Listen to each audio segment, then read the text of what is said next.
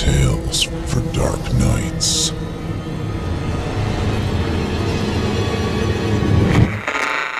Want to make sure you never miss a Chilling Tales for Dark Nights video again? Be sure to subscribe and hit that bell to turn on notifications. Today's episode of Horror Hill is brought to you by UPSTART, a lending platform that believes you are more than your credit score, where your education and experience helps you get the loan you deserve. And by SHUDDER, the premium streaming video service from AMC Networks, with the largest, fastest-growing selection of horror, thriller, and supernatural content in the world. I'll tell you a bit more about UPSTART and SHUDDER later on tonight. Until then, double-check your doors and windows and settle in. Darkness is at your door, and it can't wait to join you. The following program is intended for mature audiences and may contain strong language, adult themes, and content of a violent and sexual nature which may not be appropriate for everyone.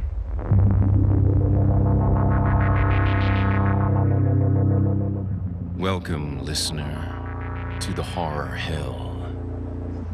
If it's the darkness you seek, you won't be disappointed. I'm your host, Jason Hill, and it's time for our appointment. In this place, there is no sun, and nightmares do come true. Here, instead of shadow falling, the shadows follow you. Consider getting comfortable before the air grows colder. Prepare yourself, if you dare. Come, inch a little closer. If darkness is what you're after, seek no more, your search is through. You haven't found the darkness, traveler. The darkness has found you.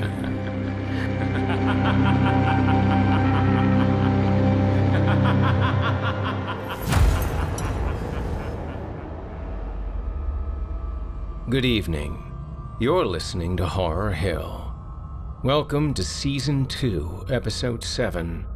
I'm your host, Jason Hill, and I'm thrilled you could join me tonight.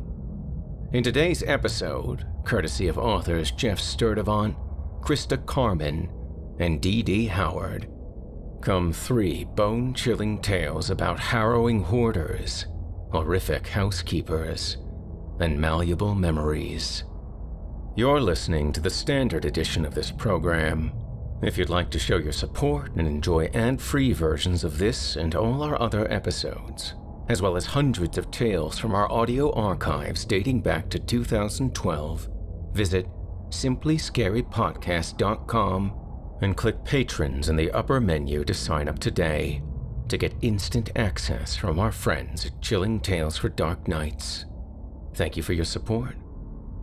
Now, without further ado, allow me to escort you to a place where the sun dies and nightmares come to life, where those who seek the darkness need look no further.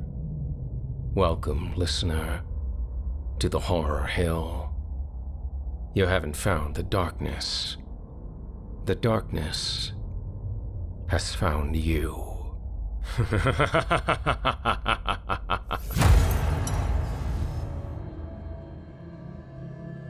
Our first tale of terror this evening comes to us courtesy of author Jeff Sturdivant.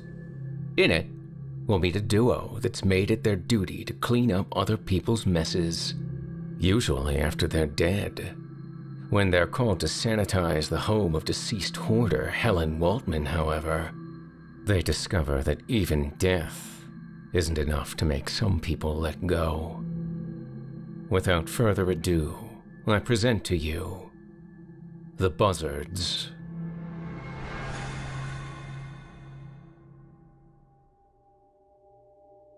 Need a crime scene cleanup? How about a crime scene cleanup in a hoarder's house? Well, free market problems get free market solutions. It only makes sense I ended up with Caesar. I guess you could call me the president and Caesar the VP, but those are pretty prestigious titles considering the nature of our business. We're no executives. We aren't too proud to get our hands dirty either. I was strictly crime scene cleanup before Caesar and I joined forces. With violent deaths at a relative low, my job was easier than ever. Seldom were the days picking brains out of stucco ceilings, bleaching bloody grout, and peeling human skin off the undersides of subway trains. Natural deaths were common enough, but dragging Grandma's deathbed to the dump was hardly a day's work. Caesar was a sanitation technician, though he'd also answer to garbage man, shit shoveler, and, of course, hey Chico, you can't dump that here. Stuffing dirty old clothes into a contractor bag while I sponged biohazardous who-knew-what from the floor of some geriatric death fest, we mused at how often we ran into each other. Why not combine forces? We were like two peas in a pod, after all. But since the peas were a little too cute of a name, we decided to call ourselves the Buzzards. Dead bodies, toxic waste, or just your old couch. If you need it gone, Caesar and I will swarm in and make it happen. The Buzzards take on all carrion. No job too big or too small. Well, in hindsight, maybe I shouldn't have said no job too big. Not that I don't appreciate our special little spot in the police chief's Rolodex, but those scumbags have to be belly laughing back at the precinct. Sure, we are the men for the job, but they sent us into hell, and they sure as hell know it. Some hoarders keep dozens of cats. Some hoarders keep decades of newspapers. Some hoarders keep spackle buckets of their own bodily waste. Helen Waltman. She kept everything. It was an old cape house on the outskirts of Orange Oaks, spaced out from the neighbors, like the houses themselves knew to stay away from this one. The smell hit us at 100 yards with the windows closed, a vile kind of rot, fused with a repellent tang of death. The place was standing there like a filthy white tombstone wound with crime scene tape. No actual crime, per se, had been committed, but there had been a death. The back door had been inaccessible for years, it turned out. Once the hoard became so prolific that it collapsed over the front door, there simply was no way out for an old lady. Helen Waltman had entombed herself. I backed the dump truck as close to the house as I could. We got out and suited up, trying to hold our breath until we got the masks on. If I had known it was going to be this bad, I'd have been fully geared up before we reached the county line. Standing on the front stoop, I could hear the living biomass beyond the door. Caesar and I stopped and looked at each other. It was clear we were in for a tough one. "There's a stinker in there, bro," Caesar said. I nodded. When a guy like me was this near to tossing his cookies, it certainly was a ripe petunia. "You hear that?" "Hear what?" Caesar asked. "Fucking cockroaches. There's always fucking cockroaches, bro." But he knew what I was getting at. There were different levels of bug problems. This one you could diagnose before you opened the door. It was terminal. Caesar gave me a friendly shot in the arm. "Bro, where I come from, the roaches got wings." "Yeah, well, I'm from New Jersey." The door opened with an almost pressurized release of stench. On instinct, we stood aside as if to let it dissipate. A useless gesture. I looked at him and he looked at me, silently daring each other to go in first. "You going first, bro?" Of course I was. I always went first. I guess it's on account of me being the president and all. I readjusted my breather and peeked inside. It looked like the entrance to a cave. 2 shovels left on the floor, presumably the ones the cops used to dig out Helen Waltman. I stepped over the threshold, turning sideways to skirt the stacks of composting garbage. Past the sphincter of an entranceway, I spotted a chain hanging from the ceiling and pulled it.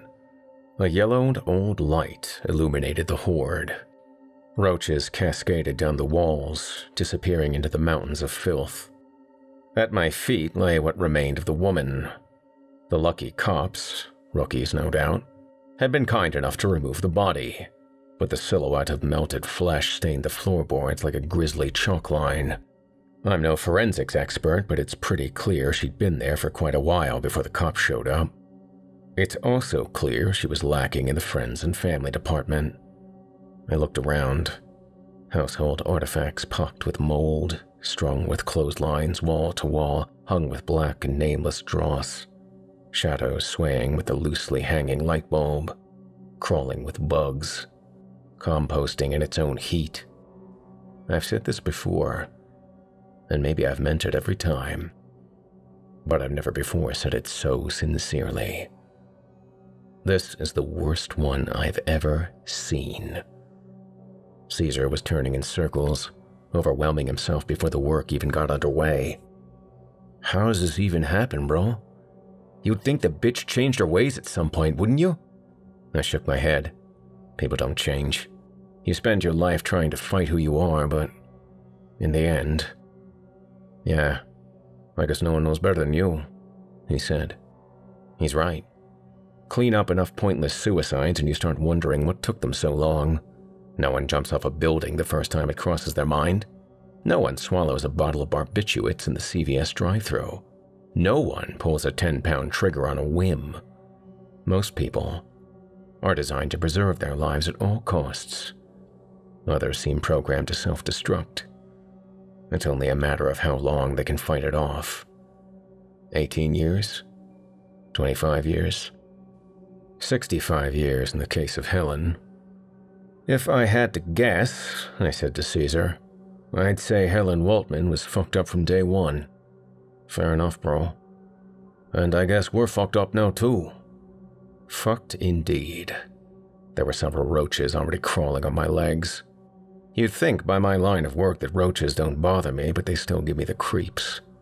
They're not the same as bugs to me. Bugs are alive. Cockroaches are undead. I stomped one foot, then the other, a strategy that only works in the less insistent buggers. The hangers-on are the hungry ones. Those I name. Bob, Dave, Charles, Ted. I named them each as I brushed them away. Clearly a neuroses, but we've all got our coping mechanisms, don't we? I've been asked 1,000 times, how do you do it, Steve?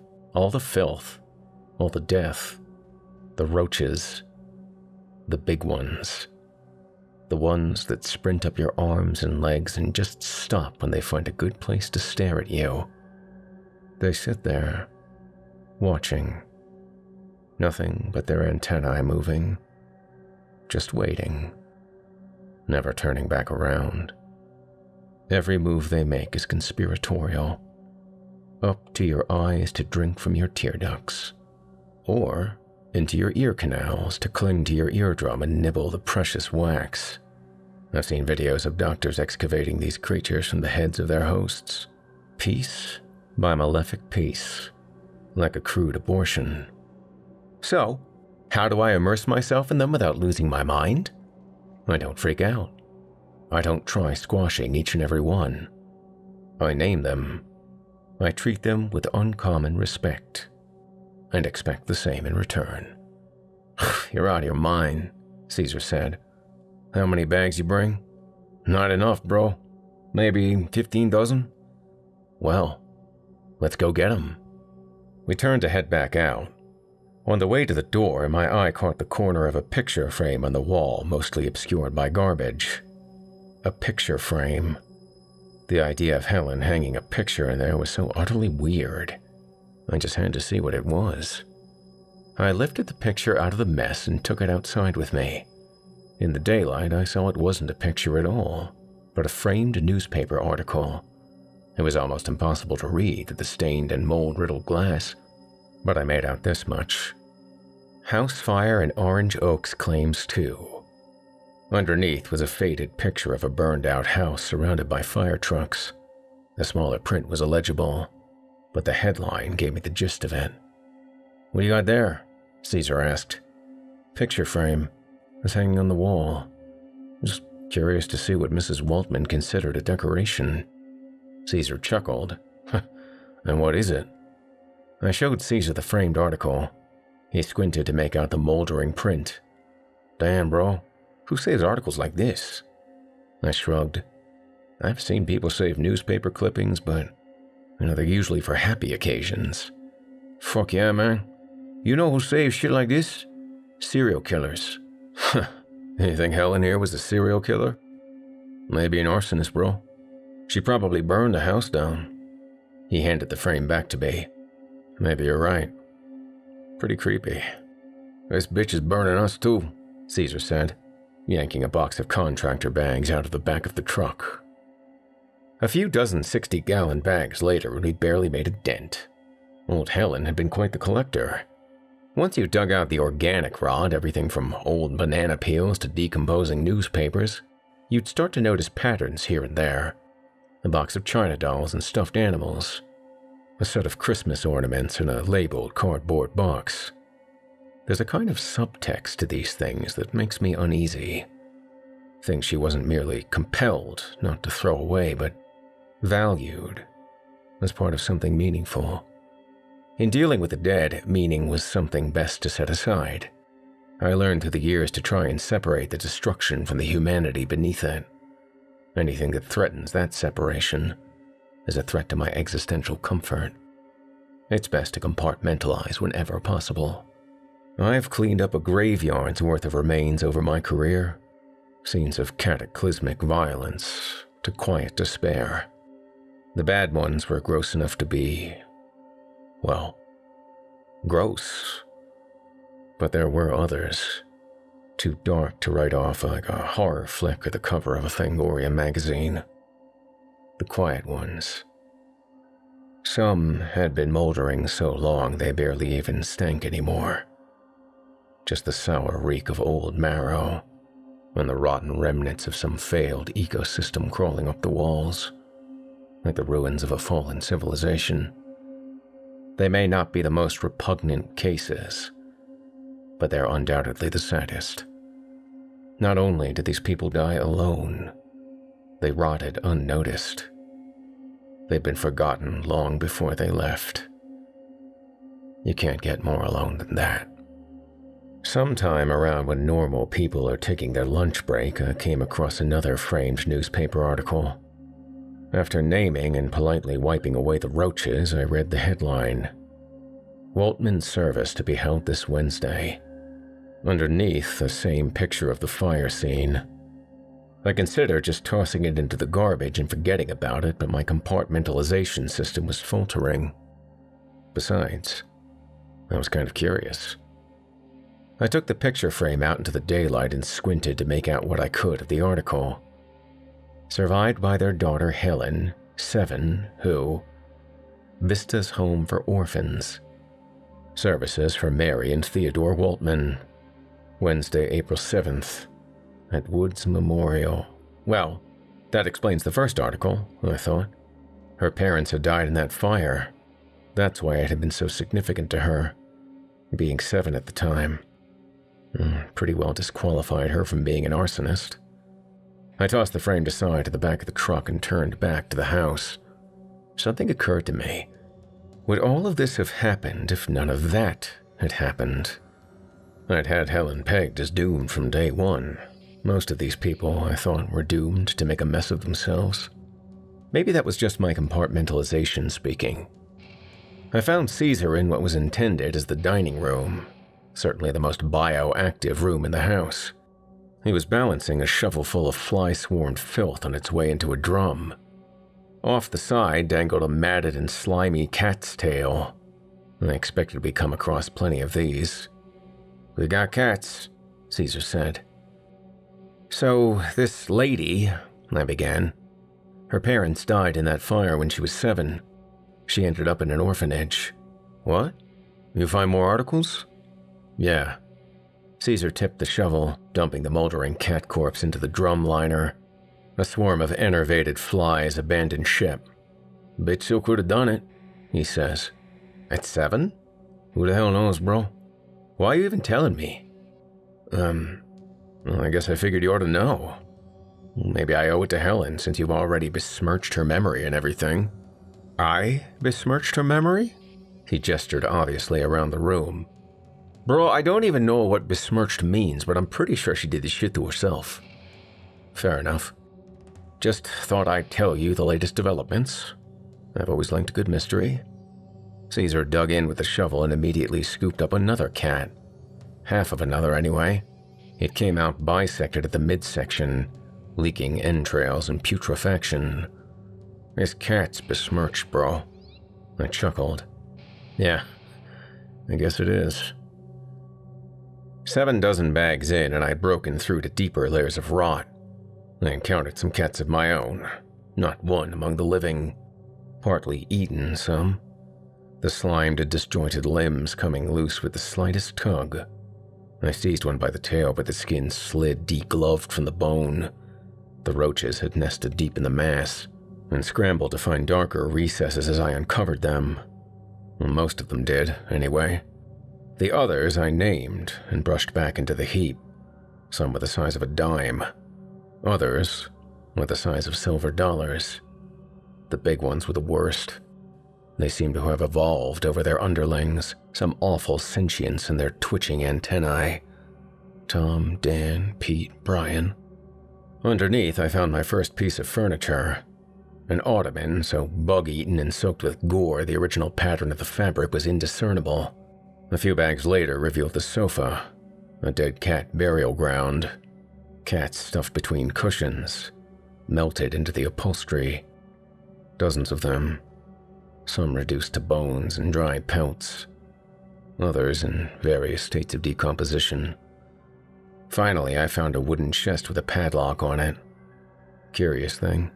I couldn't help but wonder what, with the rest of the house the way it was, a hoarder of this magnitude would want to keep in a relatively safe place.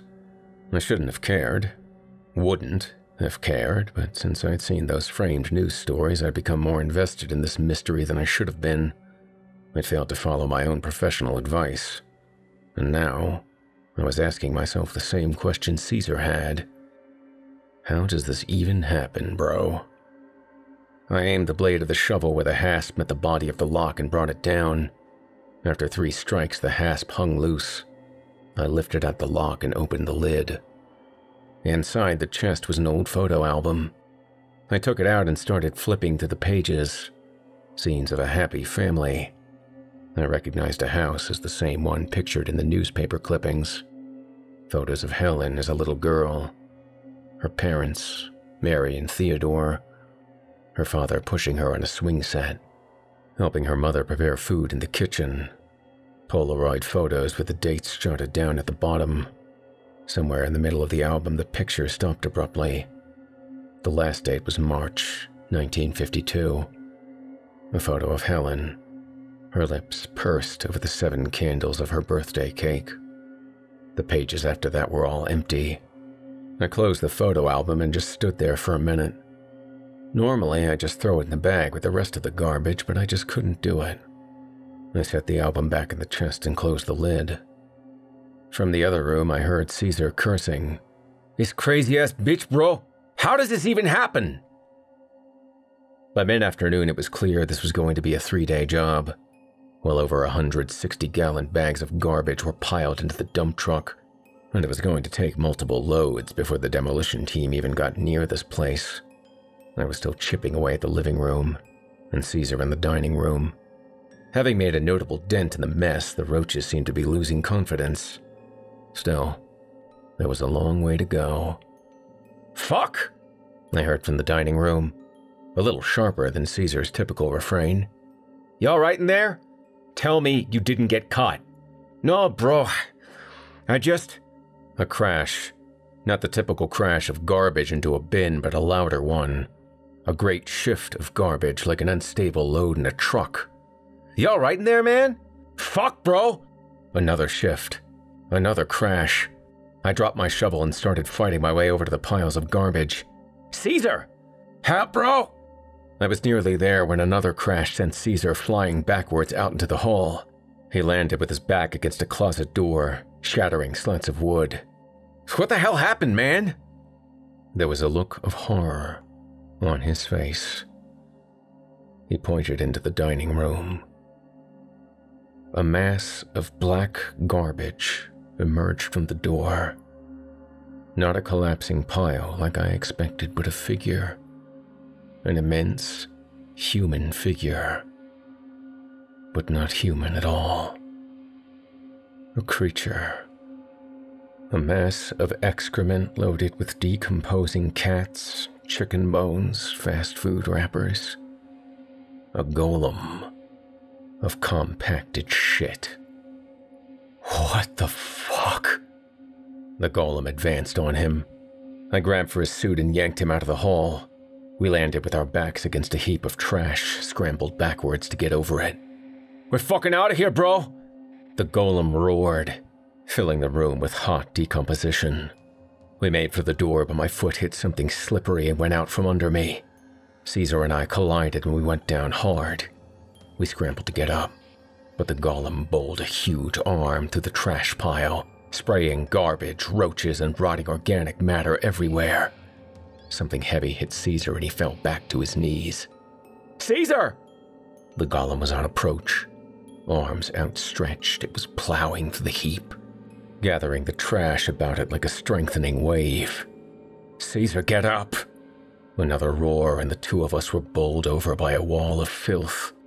I felt the pressure against my chest, felt my feet lifted from the floor. I twisted my face away, spit something foul out of my mouth. "Caesar!" I didn't see him. He was completely buried. "Caesar!" The golem was closing again. The trash heap shook with every step. I struggled to free my arms, managed to get one loose, started clawing away trash where I thought Caesar's head might be buried. It was difficult to breathe. The weight of the garbage was crushing.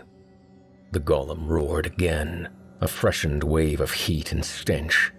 It swung an arm, eviscerating the heap of garbage and spilling me out onto the floor. I turned my head and saw Caesar lying prone. He wasn't moving. The golem stood over us. Down its legs of compressed shit runneled drips of the same and foul liquid, a stench that presided over the horde. It was standing in the stained silhouette where the cops had found Helen Waltman's body. I pushed away on my ass and elbows, a stabbing pain that spoke of a broken collarbone. Roaches crawled over my hands, but this was the least of my problems now. The golem roared. Liquid shit cascaded down its arms and legs. It reached down and grabbed Caesar, lifted him effortlessly into the air and flung him across the room. He hit the wall and rolled onto the dead cat couch, his head hanging at an odd angle. I fought to get to my feet, but a shooting pain in my leg sent me back to the floor. Oh, my knee. God damn it! I pushed away until my back was against a wall of garbage. The front door was blocked. The windows were blocked. The hallway was blocked. Caesar was unconscious, maybe even dead. And here I was with this monster, staring at me with its non-existent eyes, coming toward me with its arms extended, ready to... "Helen!" The golem slowed its approach. It stopped no more than 6 feet away. I couldn't believe it. Was this thing really Helen? I wasn't sure if the thought had really occurred to me, or I just named it on a whim the same way I did for the cockroaches. Maybe on instinct I'd done both. "I know what happened to you, Helen. I know about the fire, about your parents. It was a terrible thing." The golem didn't move, but there was no other way to read its expression. Talk. Just keep talking. "You lost everything, Helen. When you were 7 years old, you'd lost everything and you were afraid to lose anything ever again. So you kept everything. I understand, Helen. It wasn't your fault." The golem was still as a statue, shimmering with roaches as it stood listening. Could it really be listening? In the corner of my eye, I saw the overturned chest where I found the photo album. I had an idea. "I saw your album, Helen. I didn't throw it away. It's still in the trunk. Do you want me to get it for you?" It was the first time the golem moved since I started talking. It turned its head toward the trunk. Something in its body language told me yes, it was okay to go get the album. Painfully, I got to my feet. I limped to the chest and retrieved the album. When I turned back to the golem, to Helen, she had her hands extended. Hands of wet and clammy shit the size of hubcaps, wriggling turds for fingers. I opened the album and placed it in her hand so she could see it. I didn't see any eyes in the face, no features at all. Still, I got the idea she was indeed looking at it. Slowly, I backed away. I understand you were afraid of losing things, Helen, but not everything is worth hanging on to. Your memories, the good ones, they're what's worth holding on to. A tense moment as the Helen monster raised her head from the album. Had I said the wrong thing? I knew hoarders could be violently protective of their stuff, were often unreasonable when confronted with their illness. Dealing with these people was far outside my scope of practice. I'm just a glorified garbage man. The last thing I'm certified to do is provide counseling to mentally ill monsters. But just as I was bracing myself for the inevitable attack, the Helen monster appeared to relax. Its non-existent eyes turned back to the photo album. It flipped through the pages, one after another, turning its head left and right to see every photo. And when it reached the last page, the one dated March 1952, I remembered. It stopped turning the pages and just stood there, looking down at it. Almost tenderly, it laid its giant slimy hand on the last page. "That's what's important, Helen," I said. "All the rest, all this garbage, it's time to let it go. I'm not trying to take away anything important, Helen. I'm just trying to clean up the..." It slammed the album shut, and I braced myself again. There was no attack. Instead, it clutched the album to its chest. It hugged the book, squeezed it tightly against its gory and fecal body, squeezing and pushing until the album was buried in its chest, until the entire album was inside its body, pushing and smearing over it until the cover was no longer visible. I didn't dare to move. Having subsumed the photo album, the monster turned its attention back to me. But something was different now. I didn't feel threatened. The golem seemed to be smaller now. Looking down, I saw the fetid brown liquid trailing faster down its legs. Faster still. The golem was melting, liquefying. With an unthinkable stench, the legs puddled sewage onto the floor. Bits of garbage, bones, bottle caps, bent silverware, the carcasses of rotting mice. Moldering cat pelts sloughed off, slid to the floor. The turd fingers dropped from the hands, landed in swelling pools of diarrhea. Melted to the thighs, Helen's torso dropped flat on the floor. Became flatter still as the septic flash drained into the floorboards. The skull of some small animal, a plastic six-pack ring, an old Chinese takeout container. The liquid shit soaking like stain into the pine planks, escaping through shakes and knotholes until the golem was no more than a black silhouette under a pile of half-digested detritus. The golem was gone. Helen was gone. She'd finally let it all go. For a minute or two, I didn't dare to move. Then, I heard a rustling across the room. "Bro, what the fuck just happened?" I ran to him, forgetting my leg was injured and tweaking it royally in the process. "Caesar, you alright?" "I think so. My head freaking hurts." "Where the hell are we? You don't remember?" He was suddenly aware of the state of the couch he was lying on and got quickly to his feet. "What the fuck, bro? This place is disgusting. Let's fucking get out of here." He wasn't getting any argument from me. You'd think after a day like that, a couple of guys like me and Caesar would rethink our line of work. But, like I explained, people don't really change. At least most people don't. Maybe Helen Waltman changed in the end, but then again, after a little while to process this whole thing, I'm not sure any of it really happened. There was enough noxious gas in that house to kill someone, not to mention trigger a major hallucination. The way I see it, we were lucky to get out of there alive, shit golems or not. Caesar took one hell of a bump that day and still has no recollection of what happened. It probably happened when he fell backwards into the closet door. I thought about telling him what I saw, or what I think I saw anyway, but why bother? He already thinks I'm crazy for naming cockroaches. If I start telling him about shit golems, he'll probably have me institutionalized. At the risk of losing work with the police department, in any case, I declined to go back to the Waltman house. Whatever was going on in that place, it wasn't safe. I'm sure it took some palm greasing, but ultimately the house was bulldozed without a look from the environmental agencies, and several million cockroaches were left without a home.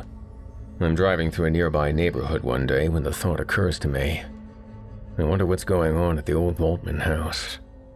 I've got nothing important to do, so I hang a right on Old Creek Road and head out to Orange Oaks. It might only be my imagination, but when I pull up in front of the bare slab that used to be the Waltman's house, I can still smell a hint of that stench. Sitting there in my truck, the ephemeral memories wash through my mind like a weird dream. It seems impossible that any of it really happened. It seems impossible that such a horror as Helen Waltman's house could have been sitting there on that innocuous-looking concrete slab. I put it in park and walk across the lawn, watching my feet for wandering cockroaches on the way, finding none. I walk up onto the porch and onto the foundation, trying to picture where I initially spotted the stain left by Helen's remains. I walked over to the area, remembering how I saw the monster melt and soak into the floorboards. It's a flat foundation, no basement in this one. So you'd think, with a mess like that, there'd be at least some evidence of what happened only inches above. But there's nothing. Just like I thought. The whole thing was a crazy hallucination. Just as I'm turning to leave, though, something catches my eye. There's an old chest sitting in the lawn, just off the side of the slab. I remember it from the cleanup. It's the chest I found the photo album in. How'd that get left behind? Who cares? I tell myself. But, as usual, my curiosity gets the better of me. Without a good reason for doing it, I walked over to the chest and flip open the lid. Inside, I see the photo album. How in the world? I pick up the album and flip through the pages. Those same happy scenes of Helen Waltman's childhood, swinging with Dad, cooking with Mom. Pictures of the old house before it burned down and changed Helen's life forever. And on the last page, the one dated March 1952, a huge, black handprint.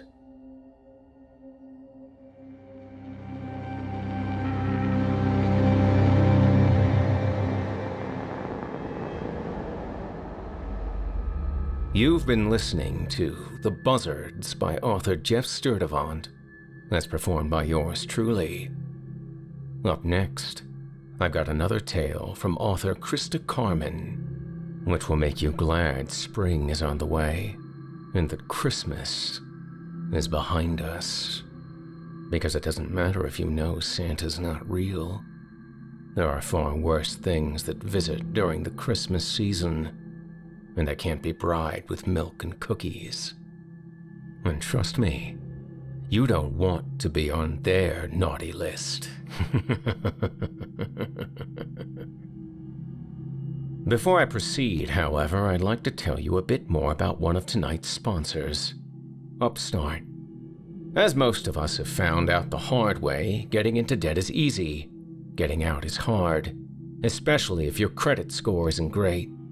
Thankfully, now there's UPSTART.com, the revolutionary lending platform that knows you're more than just your credit score and offers smarter interest rates to help you pay off high-interest credit card debt.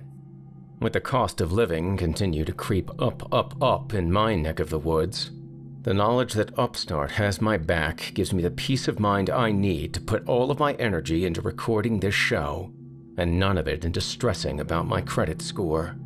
Or those student loans that, like the vampires of old, just won't seem to die. Now with UPSTART in my corner, I can indulge fully in the good kind of fear, and not worry so much about the bad kind, i.e., the kind that comes in the mail. What makes UPSTART special is that they go beyond the traditional credit score when assessing your creditworthiness. They actually reward you based on your education and job history in the form of a smarter rate. UPSTART believes you're more than just your credit score. They believe in you. They make it fast, simple, and easy to check your rate, too. Since they do what's called a soft pull, you won't get dinged during the first step of the process, and it won't affect your credit score to check our rates. And that's great news for those of us that don't need the added hassle. The hard pull, as they call it, only happens if you accept your rate. The best part? Once your UPSTART loan is approved and accepted, most people get their funds the very next business day. That's right, the next day. No waiting for a week or more to start taking control of your finances. Over 400,000 people have used UPSTART to pay off credit cards or meet their financial goals. So, what are you waiting for? Free yourself from the burden of high-interest credit card debt by consolidating everything into one monthly payment with UPSTART. See why UPSTART is top-ranked in their category with a 4.9 out of 5 rating on Trustpilot, and hurry to upstart.com/hill to find out how low your UPSTART rate is. Checking your rate only takes a few minutes. That's upstart.com/hill. Be sure to use that custom URL to let our sponsors know that I sent you. Thanks so much for listening, and for giving UPSTART a try this month. Your support means a lot to both of us. Now that I've allowed you to breathe a bit easier and lighten your load, courtesy of our friends at UPSTART, allow me to regale you with a tale about something far more frightening than student loans and monthly bills. Holiday horrors with an obsessive interest in keeping things clean and tidy, who will give you something far worse than a lump of coal if you make them angry. Without further ado, from author Krista Carmen, I present to you A Christmas Carol.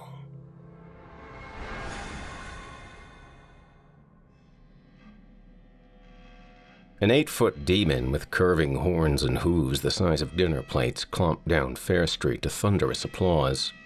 Following in the creature's wake were smaller, goatish imps, their muzzles stretched into lecherous sneers, the tips of their teeth tinged red with blood.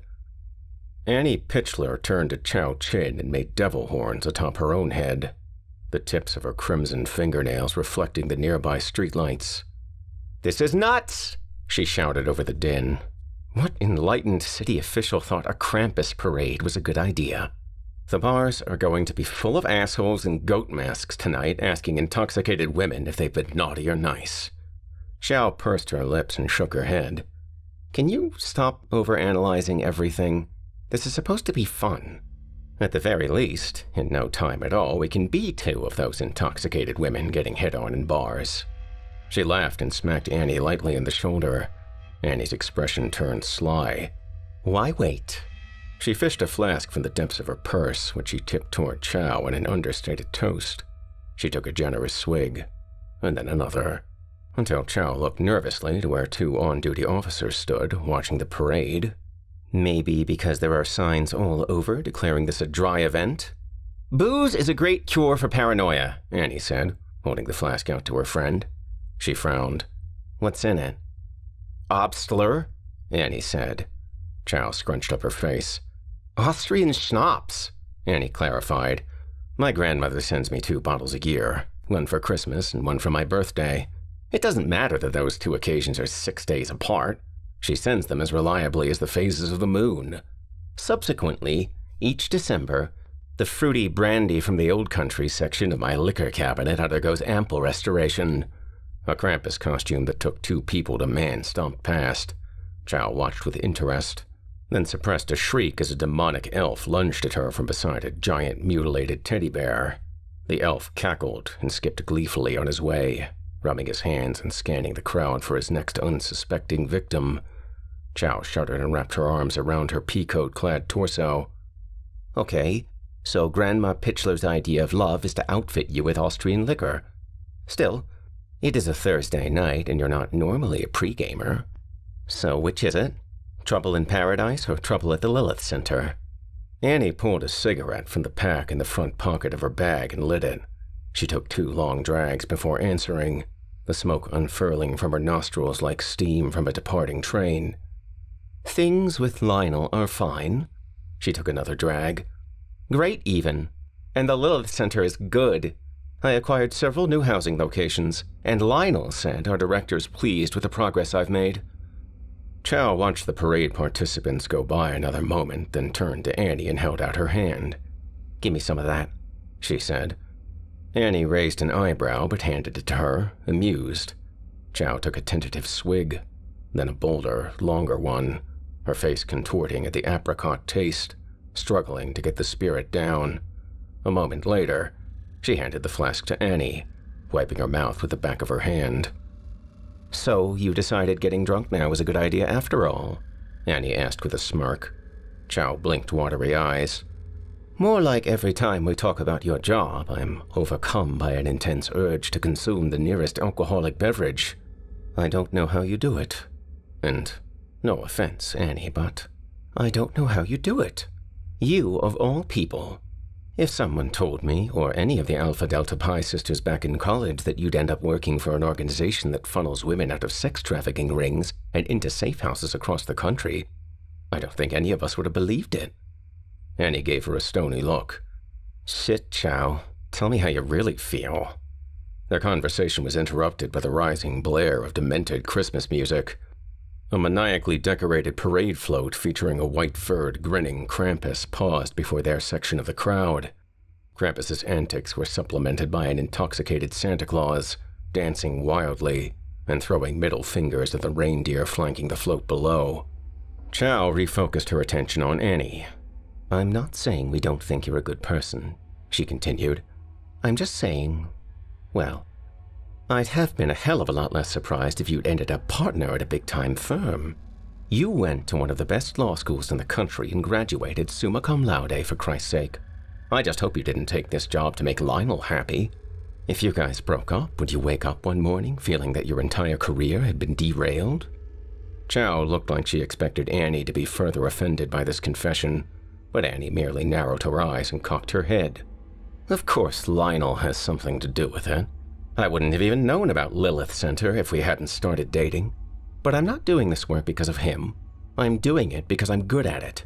I'm good at juggling the moving parts, at getting the victims out of shitty situations and into new, better ones." "Of course you're good at it," Chow proclaimed. "But you would have been good at anything you tried."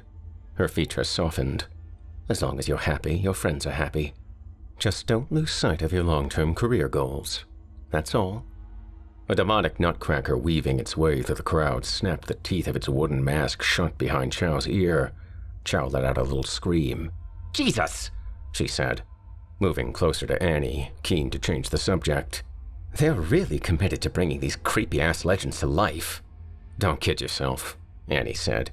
"They're the same bozos we see each morning on the subway, but ballsier because they're in costume." Chow wasn't convinced. Their figures rooted in centuries-old beliefs. There's a reason they persisted for so long. Without warning, she squealed and grabbed Annie's arm. "Jesus Christ, what the hell are those?" Annie craned her head, squinting against her mounting drunkenness in the glare of floodlights. When she finally caught a glimpse of the approaching Yuletide creatures, a chill ran up her spine. "I have no idea," she said tonelessly. "They look like plague doctors or something." with masks like the skeletons of birds. The float inched closer, halting when it drew even with the medical building, the awning of which Annie and Chow stood beneath. There were 5 of them in total, dressed more or less the same. They wore long, flowing skirts in a variety of colors, sweaters and grandmotherly kerchiefs, with strange straw slippers on their feet and mittens covering their hands. The skirts were of the coarsest fabric, and several of them were patched and the kerchiefs wrapped around their heads draped generously down their backs. But it was the masks that drew Annie's eye the most. Far simpler than any they'd seen, long white beaks of hoary linen, featureless, yet harsh. As the creatures moved about the float, the masks opened and closed like gasping fish, and with each closing of those awful beaks, Annie felt the resulting clap in her bones. The creatures carried wicker baskets on their backs. From several of these baskets protruded the mangled limbs of dolls. 3 of the creatures held grossly oversized tools in their hands, prompting Annie to want to check the side of her flask for the words, "Drink me." The tallest, huddled in the front left corner, wore a violet skirt and dishwater gray sweater. Its slippers were mismatched, one red, one navy, and its kerchief, mustard yellow.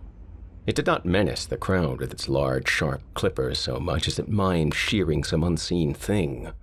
Annie was reminded of the glinting clippers her mother had used to trim the hedges, a memory she had not recalled in years. The second creature handling a tool wore a patchwork skirt of random patterns.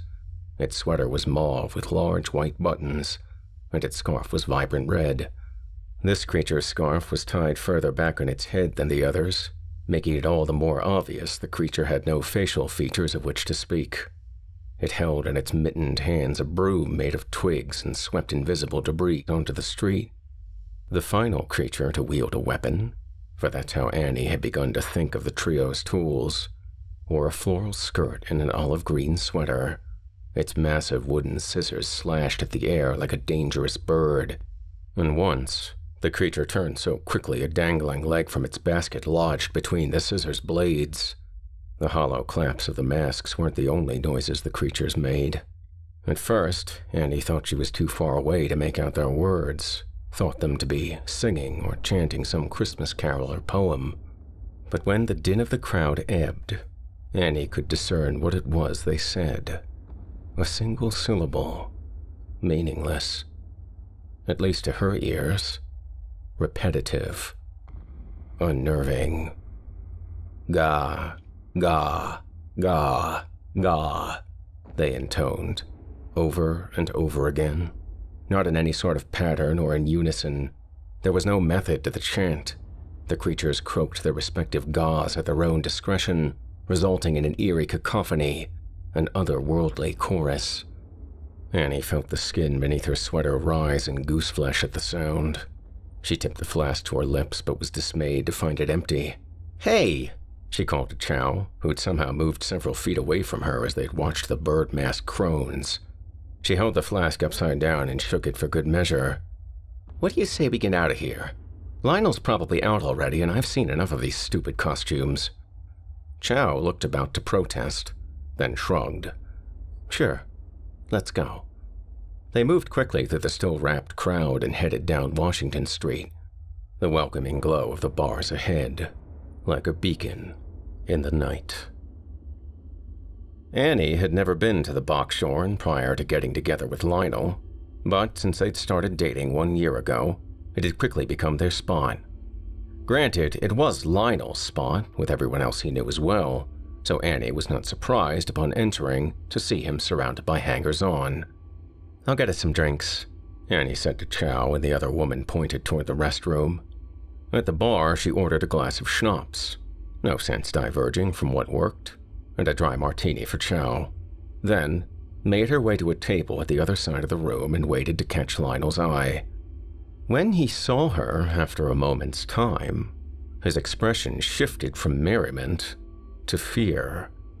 A tall blonde man strode up and handed Lionel a shot, which he downed without hesitation. "Be right back, Steve," he said, pushing the blonde man aside. "I've got to say hello to my girl." Annie stood in preparation for his approach, and Lionel kissed her on the cheek. "Where's Chow?" he asked, scanning the bar over Annie's head. "She's in the bathroom. We only have a minute." Lionel led her past a bank of pool tables at the back, and Annie tried to walk casually, her gaze on the jukebox ahead. When they'd situated themselves as far back at the dark corner as the room would allow, Lionel leaned down and kissed her hard, first with passion, then rather desperately. Annie allowed the kiss to go on for several moments, then pulled away and blotted her lips. "We don't have time for this. Tell me now, Lionel, what did Jonathan say?" Lionel's eyebrows furrowed, clouding his handsome face. "He still thinks it was some sort of unfortunate mix-up, some miscommunication or wires that were crossed, but he's trying to get the women you sent there returned. And if that happens, we might not be able to cover our tracks." Anger rose like a wave in a tempest, and Annie scowled and gripped Lionel's hands. "I don't understand. The new houses are foolproof. The managers know how to document false intakes. If it was the hotel we sent them to that brought attention to the rerouting, it's your crisis to fix, not mine." All right. Calm down, Annie, like I said. For now, Jonathan still thinks it was a mistake. To be honest, I'm a bit more worried about the 200 other women we've rerouted than the 2 in some hotel in Texas. Annie was about to respond, about to say she was pretty goddamn certain that their past and present indiscretions were equally vital to keep hidden, when she heard Chow calling her name. "Over here," Annie called, then dug her nails into the palms of Lionel's hands. "It's almost New Year's," she growled. "Do whatever you have to do to fix this." Then she spun to face Chow, straightened the hem of her sweater, and affected a lightheartedness she did not feel. "Sorry," she sing-songed. "We were just on our way back over. The drinks are on that table there. I got you the usual. Dry martini. But if you want it drier, I'll get you some more olive juice." "I'm terrible," Chow cried. "Barging in on your reunion. I'm so sorry, Lionel. What a way to say hello." "Hello yourself, Chow. And you're quite forgiven." He put an arm around each woman as they walked to the table Annie had secured. As was always the case, Lionel's entourage soon flocked to his side. Annie went to work drowning her worries, and found that by her 4th glass of schnapps, she was able to relax, even enjoy herself a little. "How was the Krampus crawl?" one of Lionel's friends asked. Annie thought his name might be Todd. "We wanted to go, but Washington Street was already closed, so we decided to get annihilated instead." Annie sipped her drink and smiled a lazy, crooked smile, before remembering the clap of the creature's beaks. In her hesitation, Chow slid forward in her seat and enthusiastically addressed the maybe Todd. "He was so creepy," she slurred. So much for it being a Thursday night. Chow was as drunk as she was. "The costumes were insane," Chow continued. "Like nothing I've seen before. Furry Krampuses, maniac Santas, abominable snowmen, animal-faced demons, and trolls. The worst were the beaked things," Annie said, before realizing she'd spoken at all. When the collective eye of the group fixed her in its sights, she wished she could take back her words. Or better yet, disappear. "I mean, it was stupid, really. Idiot frat boys in costumes. An excuse to get out and about in the dead of December, I guess." "The beaked things," a woman Annie had never seen before said. "Were they dressed like old women? Featureless, said only, 'Ga'?" Annie shivered, remembering the giant wooden scissors. "Yes, those were them." She observed the woman more closely. Tall boots, jacket trimmed in fur, long auburn hair and dangling earrings. "You were at the parade as well?" "No, but I know the creatures of which you speak. My grandmother was from Gastein, and when I was a little girl, she'd frightened me and my sister into doing our chores for fear of the Schnabelpirkten." "Schnabel what?" Chow said disbelievingly. "The Schnabelpirkten," the woman repeated. "Offshoots of the witch goddess Perkta. Perkta, like Krampus, makes her rounds on winter nights to reward and punish accordingly. The Perkten, or Schnabelpirkten specifically, are a horde of bird-like creatures who enforce Perkta's interests in tidy housekeeping. They move in groups of 4 or 5, chanting their ga-ga-gas. Their beaks are inspired by Perkta's prominent nose and are usually made of linen and twigs. Yes, Chow said, her hair falling in front of her face as she nodded. The noises their beaks made gave me the creeps.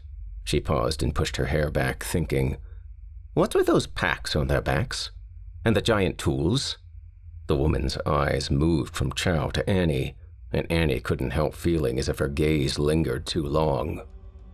The Schnabelperkten inspect homes for tidiness, though sometimes make accidental messes themselves.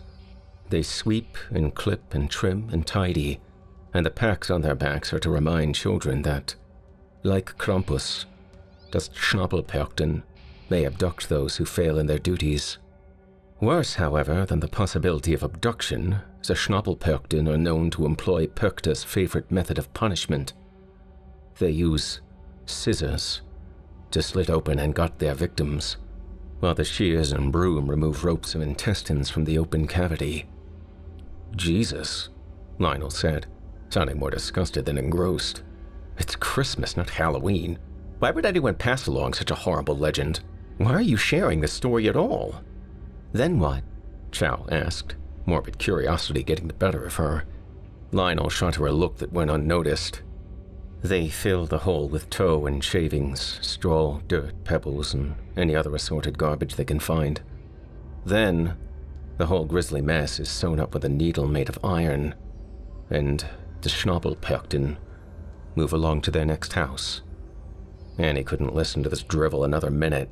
I don't know who the hell you are, she said, concentrating hard on every word. But my grandmother was Austrian too. She never filled her grandchildren's heads with such nonsense. Disembowelment and death because of a dirty house? Little extreme, don't you think? The woman stared as if she could see into Annie's very soul, and Annie forced herself not to squirm. There is more to being dirty than keeping a dirty house, the woman said. Her voice was matter-of-fact, her eyes unblinking.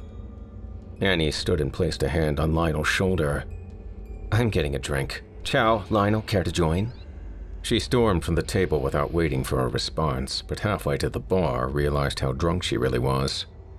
Lionel's detailing of their situation, of the fact that the women in Texas might still be viewed as a mistake, echoed in her mind. She needed to be on her toes tomorrow, attentive and alert, not going into the office dehydrated and fuzzy-headed. Another schnapps? The bartender asked. Actually, I'd like to square up. As she was paying her tab, Chow appeared by her side. Annie, are you okay? That woman was such a weirdo. She just disappeared after you left. I asked Lionel if he knew who she was, and when we looked up, she was gone. She's as crazy as those bird people chanting "Gah" at the parade. Who gets off on scaring innocent people like that? Anyway, Chow, I'm heading out. Tell Lionel for me, okay? Tell Lionel what? Lionel asked, sidling up to Chow. Annie swallowed a sigh. Lionel would try to escort her home, and she wanted to be alone. It's been a long night, she said with as much finality as she could muster. I have a lot to deal with at work tomorrow. To her surprise, Lionel nodded. I understand. Text me when you get up in the morning, okay? Annie agreed, kissed him goodbye, and favored Chow with a quick embrace. You sure you don't want to stay a little longer? Chow asked. We can share an Uber home. Annie's phone buzzed in her hand. Can't, she said, and headed for the door. My Uber's already here. The ride to her apartment was cold but quick, and she tipped the driver accordingly for skimping on the heat. At the door to her apartment, a swish sounded from somewhere behind her on the street. But when Annie spun around, there was nothing but shadows, and the first fat drops of rain. She turned her key in the lock and pushed her way inside, wanting nothing more than to wash her face and slip between the sheets. She changed into sweats and, with a water bottle in each hand, was preparing to make her exodus down the hall when the muted swish reached her ears again. This time, from the other side of her door. A spike of adrenaline shot through her veins. Is someone there? Annie called. A prolonged swish was her response. Who is it? She choked out. her voice quavering in the empty house. Annie took a shaky breath and held it. She was chiding herself for her foolishness and stepping again toward the hall when an answer to her question came from behind the door. "Ga?"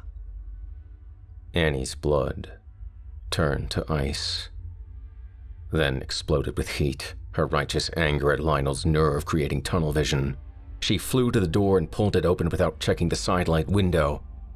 As she regarded what stood before her, she'd never hated herself more for her impetuousness.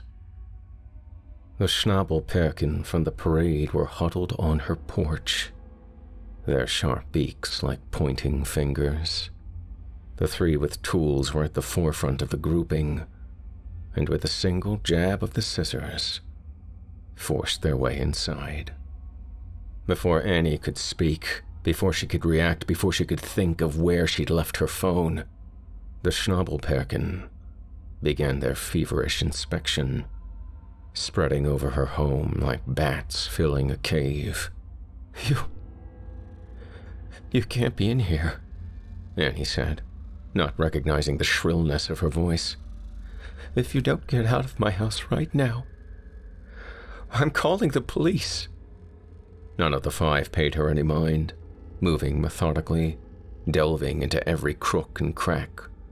Food was swept from refrigerator shelves, mail pulled from its slot, bottles of schnapps were tossed to the floor, reduced to shards of glass glinting from liquid amber pools. In what couldn't have been more than a minute, Annie's perfect home was destroyed. The effort employed by the creatures to achieve this result as little as elbowing a dollhouse off its ledge. Annie tried to protest, to demand they stop, to threaten them again with the police. It took a moment to realize her words were being drowned out, that the chorus of gauze had become all-consuming. One of the Schnabelperken must have slipped upstairs unnoticed, for she saw it reappear on the landing. It held in its mittened hands a nondescript folder.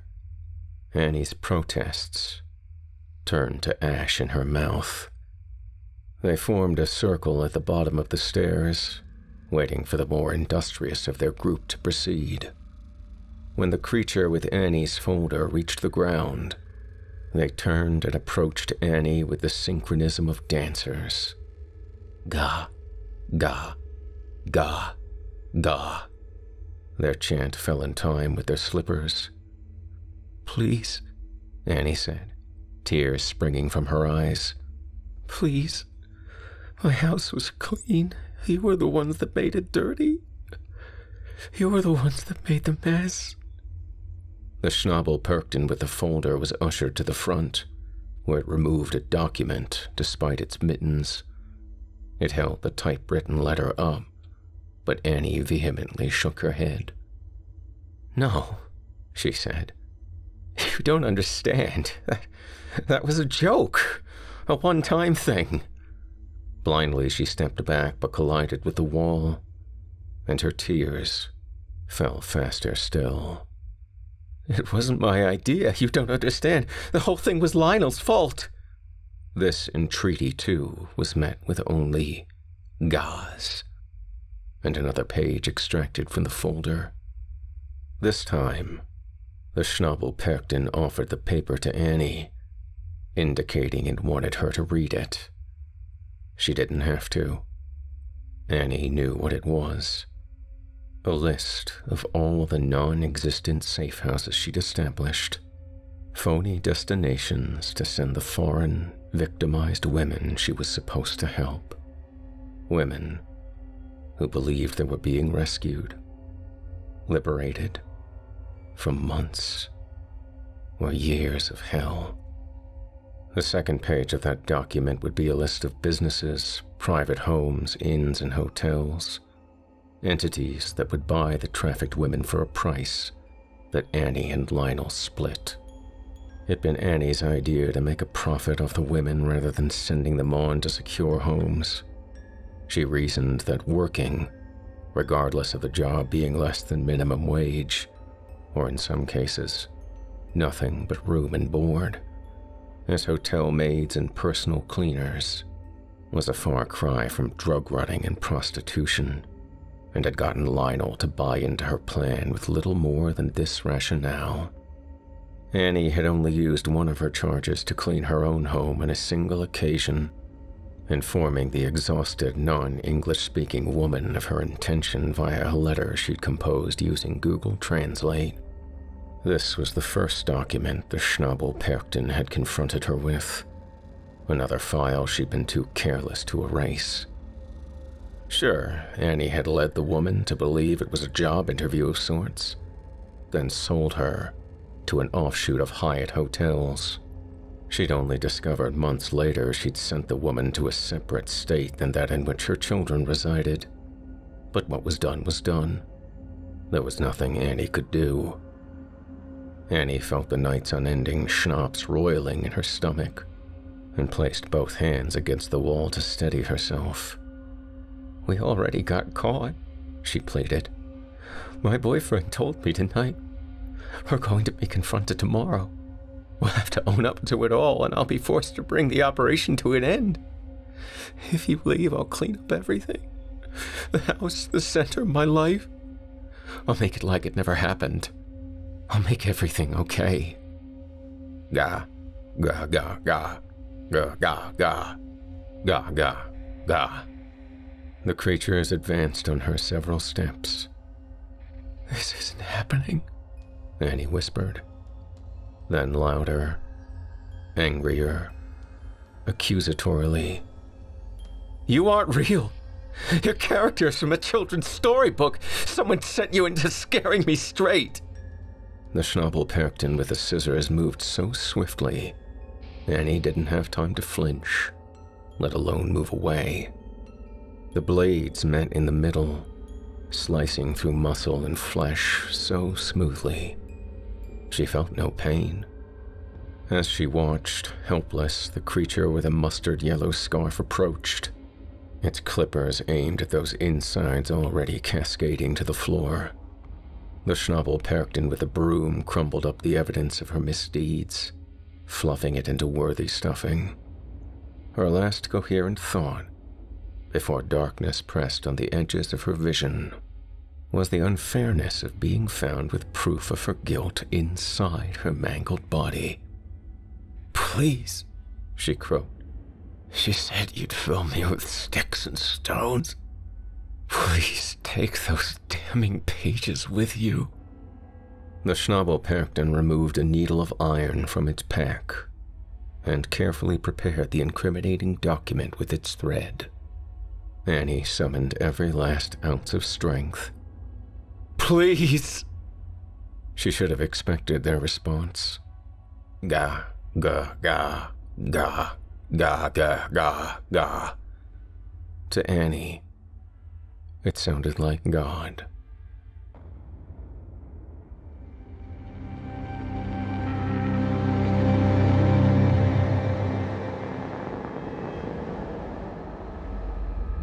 You've been listening to A Christmas Carol by author Krista Carmen, as performed by yours truly. Up next, we've got one more tale for you from author D.D. Howard, guaranteed to make you question the very nature of reality and your confidence in your own memories. Before I proceed, however, I'd like to tell you a bit more about tonight's second sponsor, SHUDDER, the premium streaming video service from AMC Networks, with the largest, fastest-growing selection of horror, thriller, and supernatural content in the world. They've been super serving members with the best selection in genre entertainment, covering horror, thrillers, and the supernatural for years. Shudder's expanding library of film, TV series, and originals is available on most streaming devices in the US, Canada, the UK, Ireland, and Germany. And you can stream everything they've got to offer, including great thrillers, horror, and suspense, for just $5.99 per month. Or save yourself $15 and sign up annually for only $56.99 per year. Shudder has the largest, fastest-growing human-curated selection of thrilling and dangerous entertainment. Think of it as the Netflix for horror. You can count on SHUDDER.com to keep you guessing with the unexpected. Each and every week, new edge-of-your-seat suspense, spine-tingling thrillers, and shocking horrors are added to their already formidable library. And now, Shudder has exclusive dibs on several of the best horror flicks from the past few years, according to Rotten Tomatoes, including 2017's One Cut of the Dead and 2019's Tigers Are Not Afraid. Oh, and Shudder is uncluttered too. After signing up, you'll have unlimited access to stream and ad-free on all your favorite devices, including the iPhone and iPad, Apple TV, Android devices, Xbox One, and more. So, no matter what your device of choice may be, there's no need to go without your fix of the frightening. Shudder's got your back. And best of all, Shudder's content is unparalleled in the genre. With their unique collection of exclusive and original films and series, horror classics and blockbuster hits including the Creepshow TV series, produced by Greg Nicotero of The Walking Dead. You'll never run out of nightmare fuel. My friends at Chilling Tales for Dark Nights have been signed up with Shudder for years now, and I just got access myself this past month. And I can't believe what we were missing out on. Collections like classic slashers take me back to the glory days of suspense, and if you're in the mood for some femme fatales, the Vengeance is Hers set will make certain you'll never underestimate a woman's penchant for mayhem again. And of course, there are horror comedies too, so you can enjoy a good laugh at someone else's expense. Here at the Horror Hill, we love the classics, so that alone was worth the price of admission for us. Once you add in all the vast selection of new content and their extensive exclusive library, none of which you'll find on Netflix, there's no reason to ever look anywhere else for our horror film fix. The exclusives they have and are always adding are absolutely incredible. Their new exclusive series, The Deadlands, for example, and which is streaming now, features a slain Maori warrior, Waka Nuku-Rao, who's sent back to the world of the living to redeem his sins. But the world Waka returns to is ravaged by a breach between that of the living and of the dead, as the spirits of the newly deceased now stalk the land and hunt its inhabitants. Follow Waka and his companion Mehi as they work to close the rift and restore balance. The series presents elements of action, adventure, and the supernatural, and was produced with a special focus on the heritage of the indigenous Maori tribe of New Zealand. Catch new episodes streaming every Thursday. All of this is just the tip of the blood-soaked iceberg. There's so much more lurking inside, just waiting to be discovered. Shudder's always got something amazing to look forward to. Besides the incredible content I've already mentioned, you can check out a ton of other exclusives included with your membership, such as Shudder exclusives Beelzebub and Lizzie, or Mandy starring Nicolas Cage. Or if you're in the mood for something a bit more real, their latest original documentary, Horror Noir, is available to stream right now. If you're anything like me, and I know you are, you won't want to miss any of these films, and you won't have to once you sign up. So, what are you waiting for? All of this and much, much more is available and at your fear-loving fingertips for just $5.99 a month. And this month, as a listener of our program, you can try Shudder totally free for 30 days and get started streaming the best horror, thriller, and supernatural content. Included in your membership is access to Shudder's expertly curated collection, which, once again, includes titles like the acclaimed Tigers Are Not Afraid, One Cut of the Dead, Revenge, and the Creepshow TV series produced by Greg Nicotero, and the all-new series The Deadlands, streaming now. Oh, that's right. To try Shudder free for 30 days, go to shudder.com and use promo code HILL. That's Shudder, SHUDDER.com, and use promo code HILL, spelled H-I-L-L, to let them know that Jason Hill and the Horror Hill podcast sent you. Thanks so much for listening and for giving Shudder a try this month. And don't forget, when you support our sponsors, you help support the show, and your support means a lot to me. Now that I've ensured you'll never run low on your supply of nightmare fuel, courtesy of our friends at Shudder, allow me to throw another log on the blazing hearth with a tale that begs the question, just how much can you trust your memory? And would you even notice if things around you changed, or people outright disappeared? And if they did, and no one believed you, what would you do about it? Without further ado, from author D.D. Howard, I present to you The Girl the Universe Forgot.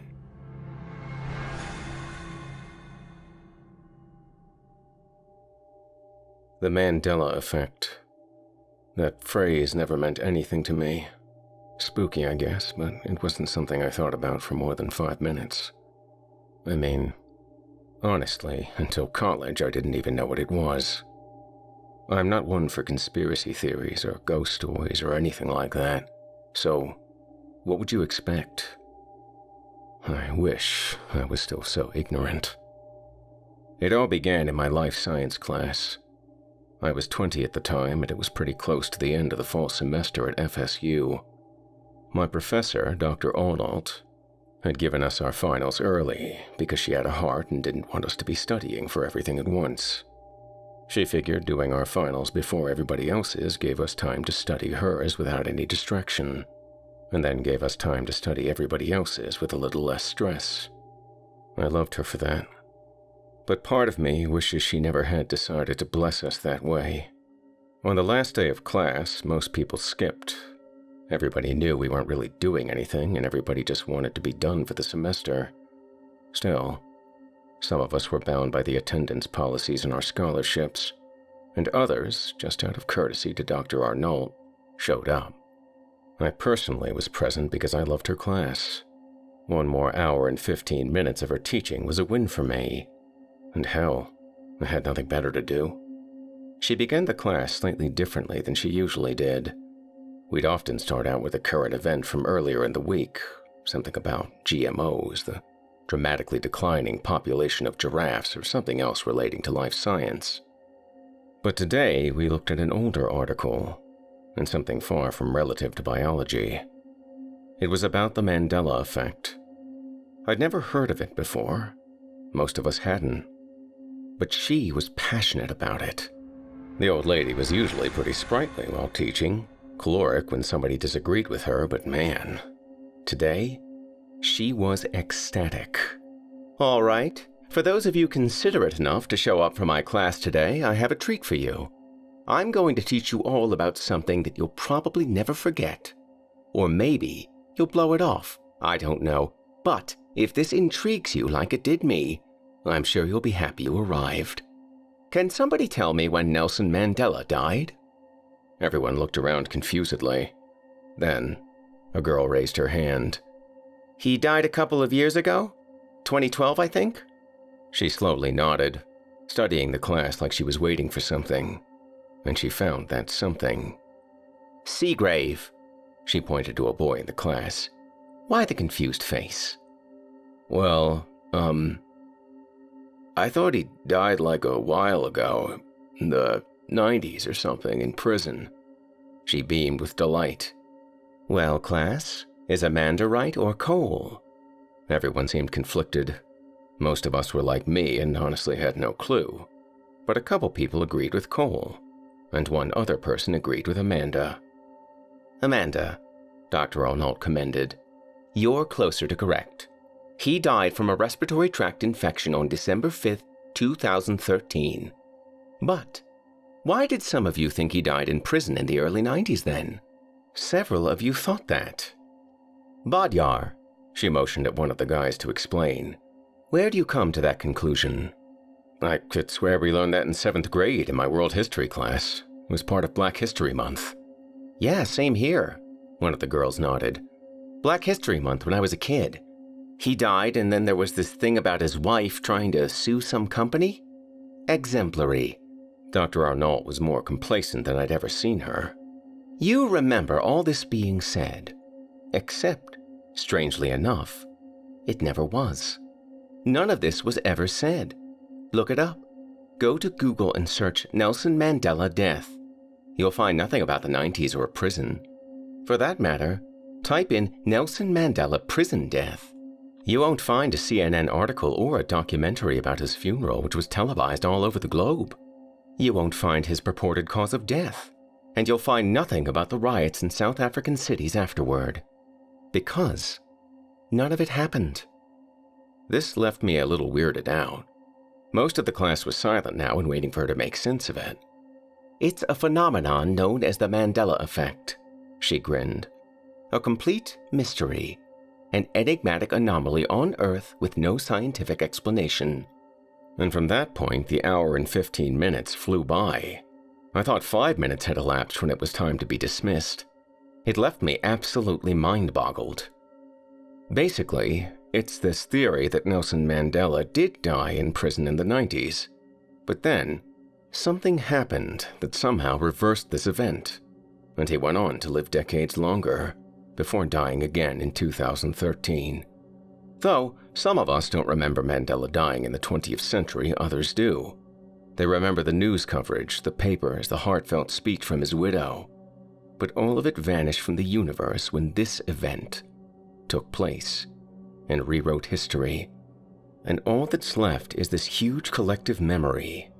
These people that know he died like this and all remember that same thing somehow. But it's wrong. Personally, I don't remember being told Mandela died in the 90s, but a lot of people did. And do. There are two theories behind it. The first and less common is time travel. They say that someone went back in time and altered an event just slightly, but it created a ripple effect that resulted in something changing dramatically. Here's a made-up example. Bob married Sally. Bob and Sally met downtown sometime back in August of 2005. Bob's dog just got ran over and he was grieving. And when he saw Sally walking her dog, he couldn't help but walk over and talk to her. Before long, they were in love and married. Well, then, Jake goes back in time, to the same town around the same time. Jake is driving on the road about the same time Bob's dog got run over. But since Jake's driving, and he's in front of the car that hit Bob's dog, and since Jake is a better driver, he comes to a halt and never hits it. The dog runs back over to Bob completely fine. So, now, when Bob goes downtown, he doesn't think twice when he sees Sally walking her dog, and they never say a word to each other. They each get married to somebody else, and now their son, who could have cured cancer or something, never exists. But time travel is believed to be entirely fictional and improbable. The more common theory is that there are several universes, all alternate, and that sometimes they rub shoulders, or, essentially, cross paths. Like two cars in a really minor accident, a fender bender. Universe A rear-ends Universe B, and almost everything is the same except Universe A needs a new bumper. Well, in literal terms, now something between Universe A and Universe B is swapped. Nelson Mandela lived in 2013 and died of a respiratory tract infection and not in prison in the 90s. And now, everybody in Universe B thought he died from a lung infection instead of in an African jail. This one's the commonly believed one.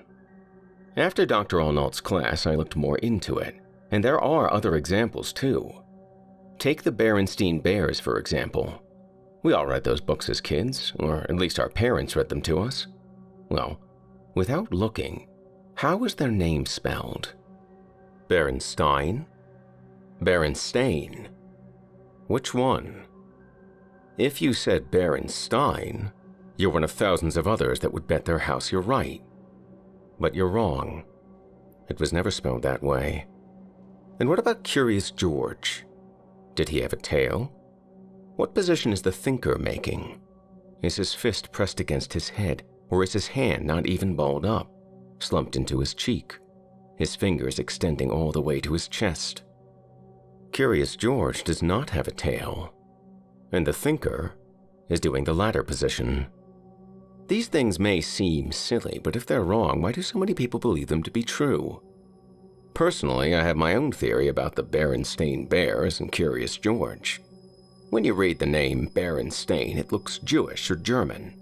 And, like many Jewish or German surnames, you think of it ending in Stein instead of Stain. Take, for instance, Goldstein, Pearlstein. Hell, Einstein. We all know that name. Berenstain just doesn't look right. And over time, our minds fill in an A with an E. Same with Curious George. He's a monkey, for God's sakes. Of course we think he had a tail. He's even commonly portrayed hanging from a vine, with his head down and his butt up in the air, as if he's hanging from his tail. These are more like the power of suggestion. Through external factors, our memories of these simple things were altered. But then you have the thinker, King Tut's burial mask, and Nelson Mandela, of course. If the thinker really is posing with his hand in a relaxed, non-curled flat motion pressed against his cheek, which is folding over his knuckles, why do we remember his hand completely balled up and resting against his head? And not just us, but popular cartoons depict it this way as well. Why do so many people make this mistake? And King Tut's burial mask? What is on the top of the mask, right between his eyes? There's a figure depicted there. An animal, to be more specific. For those of you that thought snake, duh, you're like me. But you're wrong. At least partly. There's a snake and a bird. A bird that looks so outlandish and unnatural in that mask that I can't even look at it without shaking my head. There couldn't have been two animals. That looks ridiculous. Look it up on Google and see for yourself. I remember in 6th grade I had a world history textbook with that burial mask on the cover. I looked at that thing every damn day. Hell, when I was nodding in class, that's where my eyes fell. Down onto the cover of that book, which was sitting on my desk. I never saw that bird. I thought that maybe it could have just been the angle, but the bird sticks out so far that there's no way you can't see it. Unless the mask was turned completely away from you, which it never is. And if it was, you wouldn't be able to see the snake either. I'm not the only one that remembers it looking like this. Popular cartoons draw it wrong all the time, too. But there was always a bird on that thing, since 1323 BC. Well, enough of my rambling. You might be wondering what all this has to do with me. See, after Dr. Arnault's class that day, I couldn't get this off my mind. I was so spooked out by it, so morbidly intrigued that it just occupied my thoughts. I felt like I was a victim of it. But still, it wasn't some grand epiphany of mine, some life-changing philosophy. After all, I was too busy studying for exams to ponder it that often. But all that changed when I sat down with my friend Asher a week later for breakfast. Asher and I had been friends since 1st grade. We met at Tawas City Christian Academy in Michigan, in a town with a population of less than 10,000. It was always freezing there, dreary and gray and silent. You could see the whole town from a 5-story building. There were miles and miles of abandoned cornfields, and the only real moneymaker in the town was its small harbor at which fishing occurred. I discovered later on that apparently in other countries, Tawas City, Michigan is known as the bird-watching capital of the world. Purportedly, a vast array of bird species migrate there, and it's great for bird-watching. I never noticed that. All I can remember is the snowy gray skies, the silent cornfields, and the feeling that if the place was wiped off the face of the earth, no one would ever notice. Naturally, the public school was puny, but the private school, it hardly existed. In my class, there were 15 of us, 16 including the teacher. So I thought. I'm starving, man, Asher sighed, walking ahead of me into the diner. It was early on a Saturday morning. It was the last week of the semester and we'd been studying like crazy. We figured our day would be spent doing the same thing as usual, an amalgamation of studying endlessly and resisting the urge to buy Adderall, which was pretty prominent on the campus around that time. But my day didn't consist of that at all. We sat down at our usual booth. Asher's hair as red and messy as usual. He was a ginger, and a mischievous one at that. He was a prankster, and barely passed his classes. He was here for the booze and the girls, and his grades reflected it. But as best friends do, I forced him to study and pass. Still, breakfast was a school-free zone. All mention of classes and tests were off limits at the diner. Here, we wanted to rid our minds of it all. The last time we met up, I went on and on and on about the Mandela effect, to the point he wanted to shove scissors in his ears, so I tried not to mention it today. I'm telling you, man, he sipped his coffee. When this is over, we are partying like crazy. Like crazy, Sean. I don't want to remember where I am when I wake up that morning. I chuckled. Yeah, man, for sure. Don't you sometimes wish we were back at Tawas Christian? I mean, not back in Tawas City, but just the classes. We thought they were so hard. We both laughed. God, we were wrong. Yeah, that was a whole different universe, bro. Shit was so easy compared to now, and there were only 14 of us in total, unless you include Miss Davis, which is fucking crazy. 14? I think it was 15, man. He looked confused. Nah, bro, 14. Me, you, Aaron Engels, Tyler Mahoney, Zach O'Toole, that quiet girl named Grayson, Elizabeth, Norman, that one kid, I don't remember his real name, but we called him Taz? We called him Taz because he talked so fast nobody could hear what the fuck he was saying. I chuckled as I remembered him. There was Brian Reed, Amy, the twins, George and Jordan Reynolds, and that one nerdy kid, Dylan, and then Miss Davis. That's 15 including her. And Eve. He squinted his eyes. Who? Eve. The shy girl, remember? Short, blonde, brown eyes, didn't talk to anybody? He shook his head. That was it, man. There were 14 of us. No, dude, I replied. There was Eve. I've been waiting for you to name her the whole time. He just looked at me like I was telling him bread was a liquid. Asher, are you messing with me? Stop, dude. I'm not messing with you. There just wasn't an Eve. I distinctly remember 14 of us. Remember? 4 girls, 10 guys. No, I shook my head. 5 girls, 10 guys. That's how it was. Her name was Eve, she didn't talk to anybody, and we both never said anything to her. You're messing with me, and it isn't funny. I started to feel panicked. I've been reading all that shit about the Mandela effect, and now you're trying to freak me out. Come on! Just stop it, man. Now he looked frustrated. Stop with that Mandela shit. There's no Eve. You're sleep deprived. What? I was getting annoyed, but also terrified. All this hysteria I'd embraced lately as I considered if the effect could be real left me feeling hopelessly crazy as Asher argued with me. I knew there was an Eve. She went to Tawas Christian with us. Her face was easy for me to recreate in my mind. Sean, he looked at me intently. Are you fucking with me? No, I replied, trying not to sound panicked. It was such a simple situation. Asher just forgot about her. It was over a decade ago, and she wasn't by any means a notable student. She shied away from conversations, sitting in the back of the room with nothing to say. She only talked when forced to by Miss Davis, and none of us struck up a conversation with her. Bro, you're just forgetting about her. She was quiet, man, like really quiet. First grade was a long damn time ago.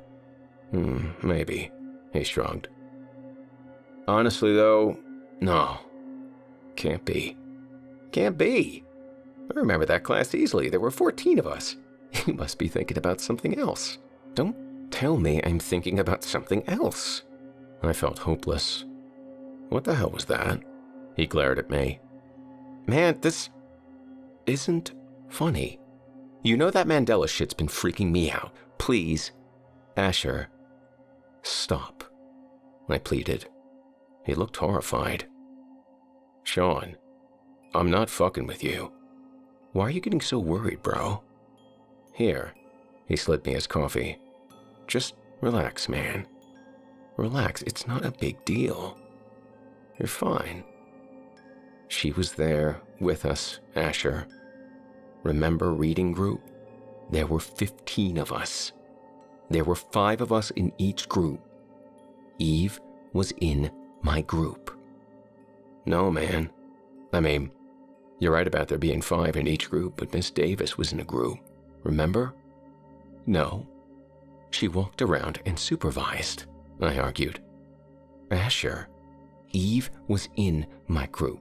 I know she was because every time she was forced to read, she'd choke up and not say anything. And then the few times she did read, I was always enamored to actually be hearing her voice because I never did like no one did. Asher was still and silent. Both of us knew what we knew, but one of us was wrong. Right? Dude, I begged. Her car. Remember that at least? Her mom dressed nicely in a dress always. She'd come to pick Eve up in that fancy black car. I never gave a shit about cars, and I still don't. In my senior year of high school, I thought that Ultima was a car make. I couldn't tell the difference between a Porsche and a Honda, but I remember her car because it was so nice looking. It was probably a Cadillac or something. Come on, man. We used to always think it looked cool when it came into the pickup loop. Her mom was the first to arrive every day, and Eve would get up quickly from her lone corner on the bench and trudge over to the car, and her mom would come out dressed nicely even if it was snowing and hug her. Every single time, and she always smelled nice because her mom hugged her every morning too and got her perfume on her. Now Asher actually looked worried. Sean, he shook his head. I don't remember her. I'd say you're thinking of someone else from another school, but we've gone to the same school since first grade, and I don't remember her. Ever. Maybe it was someone you met in preschool. No. We both talked to her. She was in my reading circle in Miss Davis's class. What about after that? You're only talking about first grade. I don't remember her after that. She must have moved, but she was in first grade. That's probably why you forget her. She moved and you just remember all of us that graduated 5th grade there. No, man. I remember first grade too. She wasn't there. Miss Davis was my favorite teacher. I remember that year easy. There wasn't a girl named Eve. I don't really know why, but I felt like crying. Imagine that all your life you never believed in ghosts. Then, you see this horror movie or something, and there's a scene where the main character is looking in a mirror, and then his reflection stops following him and does its own thing. And it's horrifying. After that, you just keep thinking about the scene because it scared you so much. But hey, it's just a movie. It's not real. And that's the only thing keeping you from never looking into mirrors again. But then you figure out the movie's based on a true story. Oh, okay. Anybody could say that it's based on a true story like all horror movies. Just because it could be true doesn't mean it is. Nothing hitting close to home. And then it happens to you. You get out of the shower, you're drying off, and you happen to look into the mirror. You raise your towel to dry off your hair, but when your reflection comes into view, its arms are at its side, and it's staring at you. Holy shit. You're terrified. It's real. It happened to you, and there's no denying it. That's how I felt at that table. Maybe it wasn't as concrete, but I knew Eve was in that class. I remembered her like the back of my hand, but Asher didn't. Not at all. It was just like the bird on King Tut's burial mask, like the thinker's flimsy hand stretching the skin of his cheek, like the absent footage of Nelson Mandela's huge funeral in the early 90s. I felt like I was going to have a panic attack. For the rest of the day, I didn't study anything. I was too overwhelmed.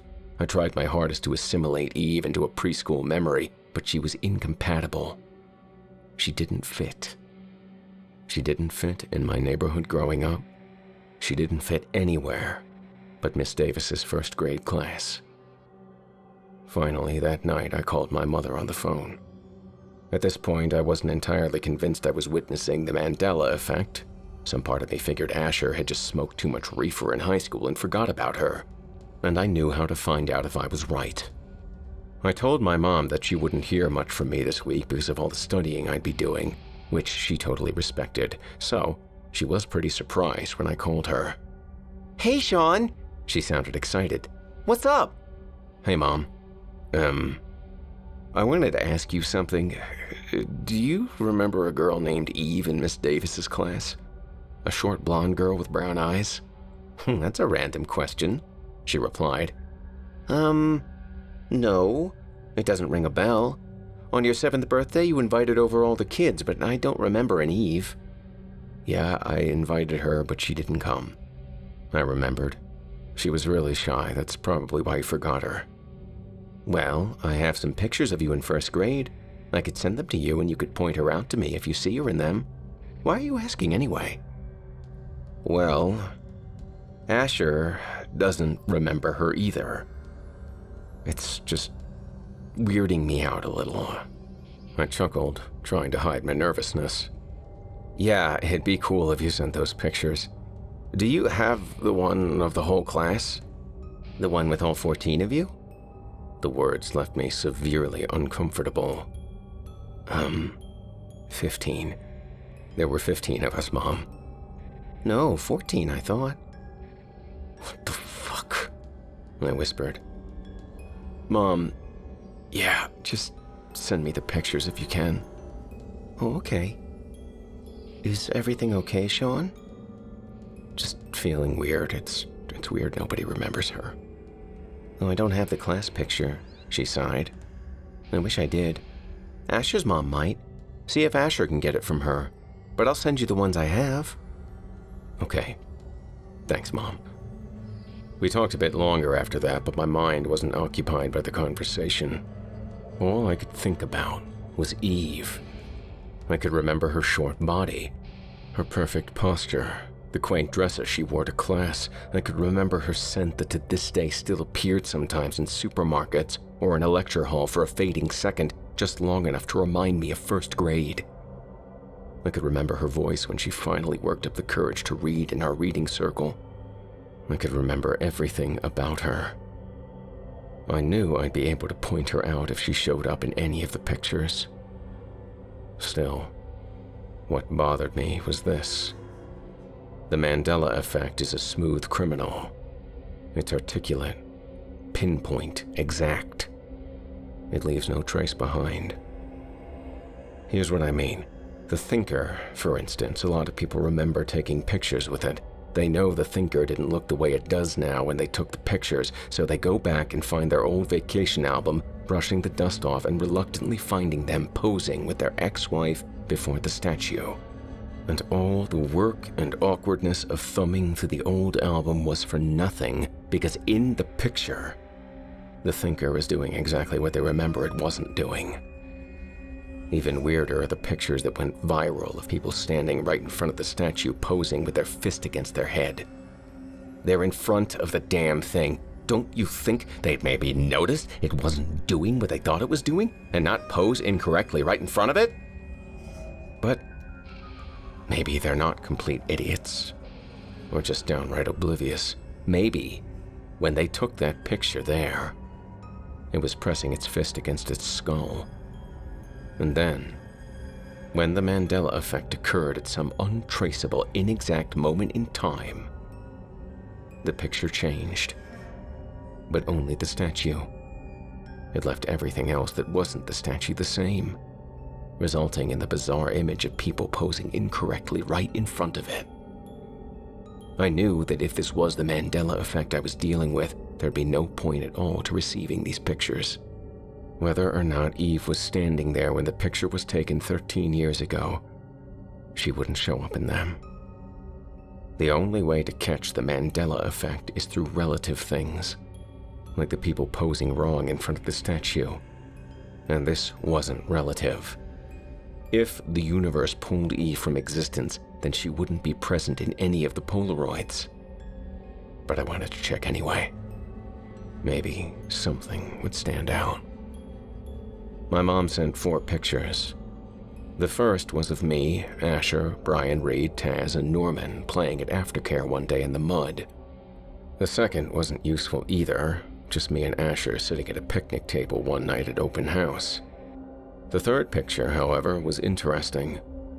It was at the Christmas concert. All 15 of us were taught 3 church songs to sing at the concert, and our parents came and watched. It was humiliating for all of us, except maybe Aaron, who was born to be a star, but it was especially embarrassing for Eve. This photo jogged my memory immediately, and what made it so strange was the formation of the girls. In the picture, you can see all of us on stage. There's a one riser on the stage, and some of us were standing on it, while the others were standing in front on the stage itself.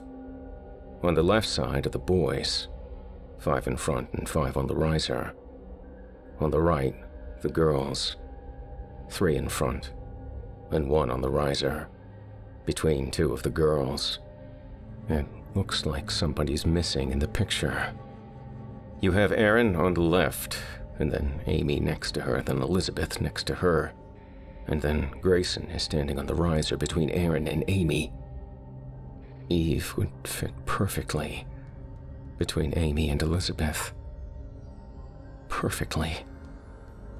Why the hell would they put 3 girls on the stage and 1 girl alone on the riser, asymmetrically? Especially when the boys are lined up perfectly. It made no damn sense. And I remember Eve there that night. How scared she was. I remember her white dress and thinking that for once we were all dressed like her. And she didn't stand out. And I remember her crying backstage and being scared to death to go out and not singing the entire time, but just freezing up. I bet my soul that all that happened. The final picture was also useless, just me and Brian Reed in a kickball game that we played on the last day of school. Brian Reed was trying to peg me out, and I'm running like a madman for first base. I saved that picture of the Christmas concert onto my phone. It was just the proof I needed to show Asher. The next day, when I ran into Asher, I showed him the picture. To my surprise, this actually affected him.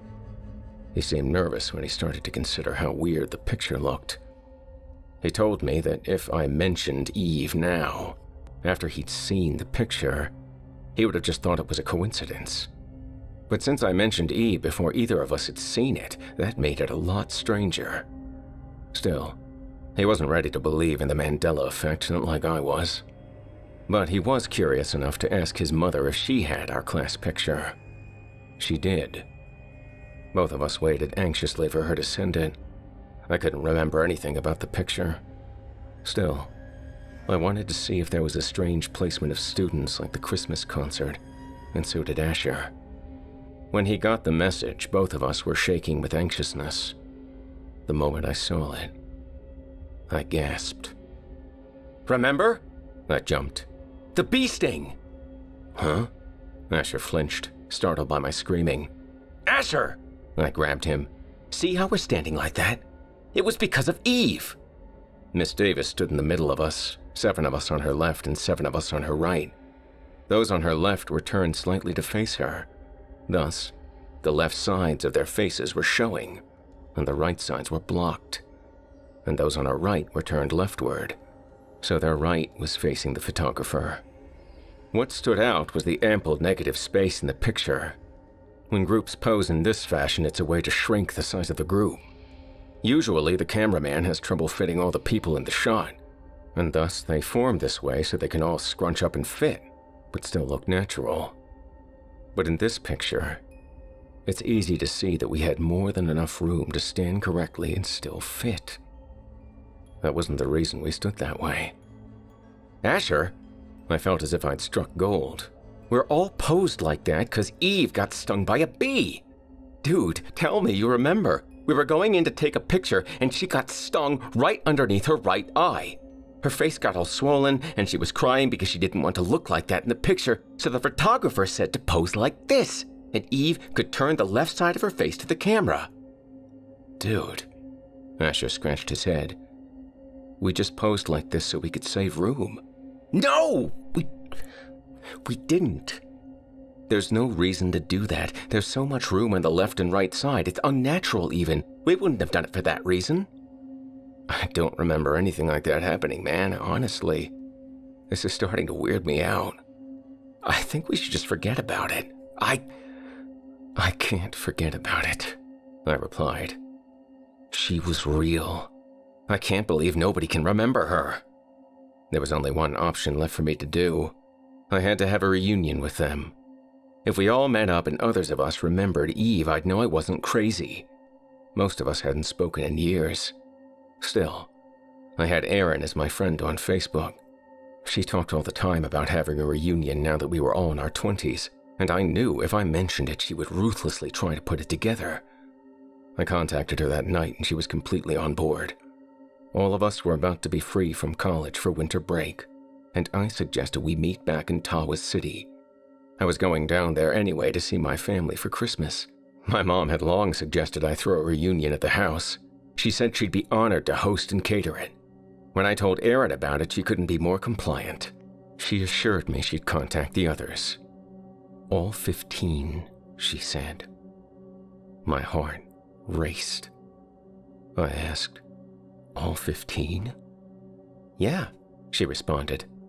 "All 15, us and Miss Davis." And at that moment, I felt another sense of dread. Erin always tried to keep the group together. Her forgetting Eve meant something was seriously wrong. When December 18th arrived, I was shocked to pull into my old driveway. I hadn't been there in years. Usually on Christmas, they came down to Tallahassee to visit me. It wasn't anything against them, I just hated Tawas City. Around Christmas time, it was freezing cold, and most of its residents went south for the winter if they could afford it. It was a ghost town, and a frigid one at that. My parents had picked me up from the airport and driven me here. The entire way, I reminisced. As we passed through the frozen-over cornfields under the bleak white sky, I felt like I'd been here yesterday. Nothing was different. It was all completely recognizable. Perhaps the only difference was some of the old buildings looked somehow even older, even more decrepit and abandoned. Throughout the drive, and especially when I got back to my house before anyone else arrived, really, all I could think about was Eve. I felt closer to her here in this ominous forgotten town. Back, entrenched in the snow, something I hadn't felt in years. I sensed that she was in arm's reach of me. I knew that if I were to ever find closure, it'd be at this reunion. If just one other person remembered her, then I wasn't crazy. Then the Mandela effect was real. And Eve was real. And Asher was wrong. God, I prayed for closure. At 4 o'clock, all of us that could make it arrived. Miss Davis was unfortunately busy with her family as her father was dying and they didn't know how much time he had left. And Norman was completely untraceable. The last of us to hear from him was Brian Reed, who remembered Norman getting into trouble sometime around 8th grade and going to juvenile detention. After that, he pretty much vanished. Not like Eve, though. He was still in the pictures. They still remembered his name. When the other 12 showed up at the house, I forgot about Eve for just a moment. Seeing Erin again was awesome. She was as beautiful and energetic as always. Her long brown hair now styled maturely, and her vibrant green eyes now only wiser. Tyler Mahoney was also just as handsome as he'd always been. The stud was still dressed to kill, even in the freezing weather. Brian Reed had joined the Navy and was on liberty. He was even bigger now than he was then, and was engaged to his girlfriend since high school. Grayson, on the other hand, was not favored by time. She looked older than she was, remained far shorter than most of us, and her face was covered with acne. Still, she was a lot more outgoing than any of us could remember. Zach looked a lot like how I remembered him. Tan, skinny. The only difference was now he had a mustache. He'd worked at Home Depot ever since high school and was still living with his parents that moved to Minnesota. Amy was unrecognizable. She had bright blue hair now, which wasn't necessarily a surprise considering how rebellious she was growing up. But the piercings were unprecedented. Elizabeth was much like she always was, generally quiet and sweet, with her alluring amber eyes that nobody could forget. Dylan didn't look the way any of us thought he would. He was now ravishing, tall, and wore rich stubble along his grand face. He still wore glasses, and I'm glad. Contacts on Dylan would have just been staggering. He had a higher GPA than even Aaron, and all of us were proud of him. George and Jordan both looked a lot different now. George was a construction worker and was wiry and stout. Jordan, on the other hand, was more reserved and amusingly taller than his twin brother George. Jordan's hair was neat and short. George's hair was a thick mess of black curls. They didn't even speak the same anymore. George spoke profanely, and Jordan seemed to be a stranger to vulgarities. It was intriguing to see them so different. Taz was just as goofy as ever. To our surprise, he'd been going to college and was working on a business degree, but when he talked about something he was passionate about, you couldn't understand a word he was saying. The moment he stepped inside, he blabbered on and on and on, and all we could do was laugh. He was just as crazy as ever. Asher and I were generally believed to look the same.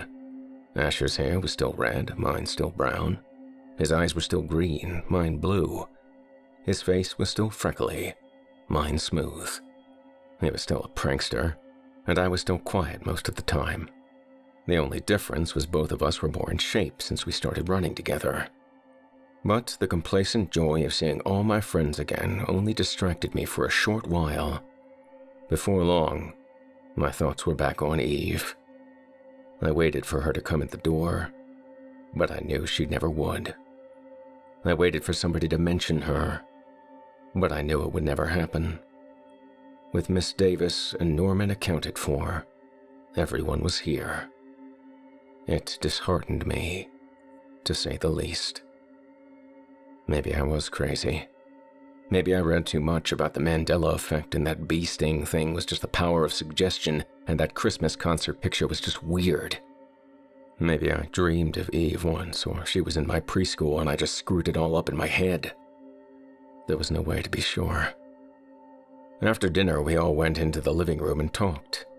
I tried to enjoy myself, but something just felt different. Eve should have been there. It bothered me so much that no one had asked about her, and I knew I had to bring her up. But I didn't want to look crazy.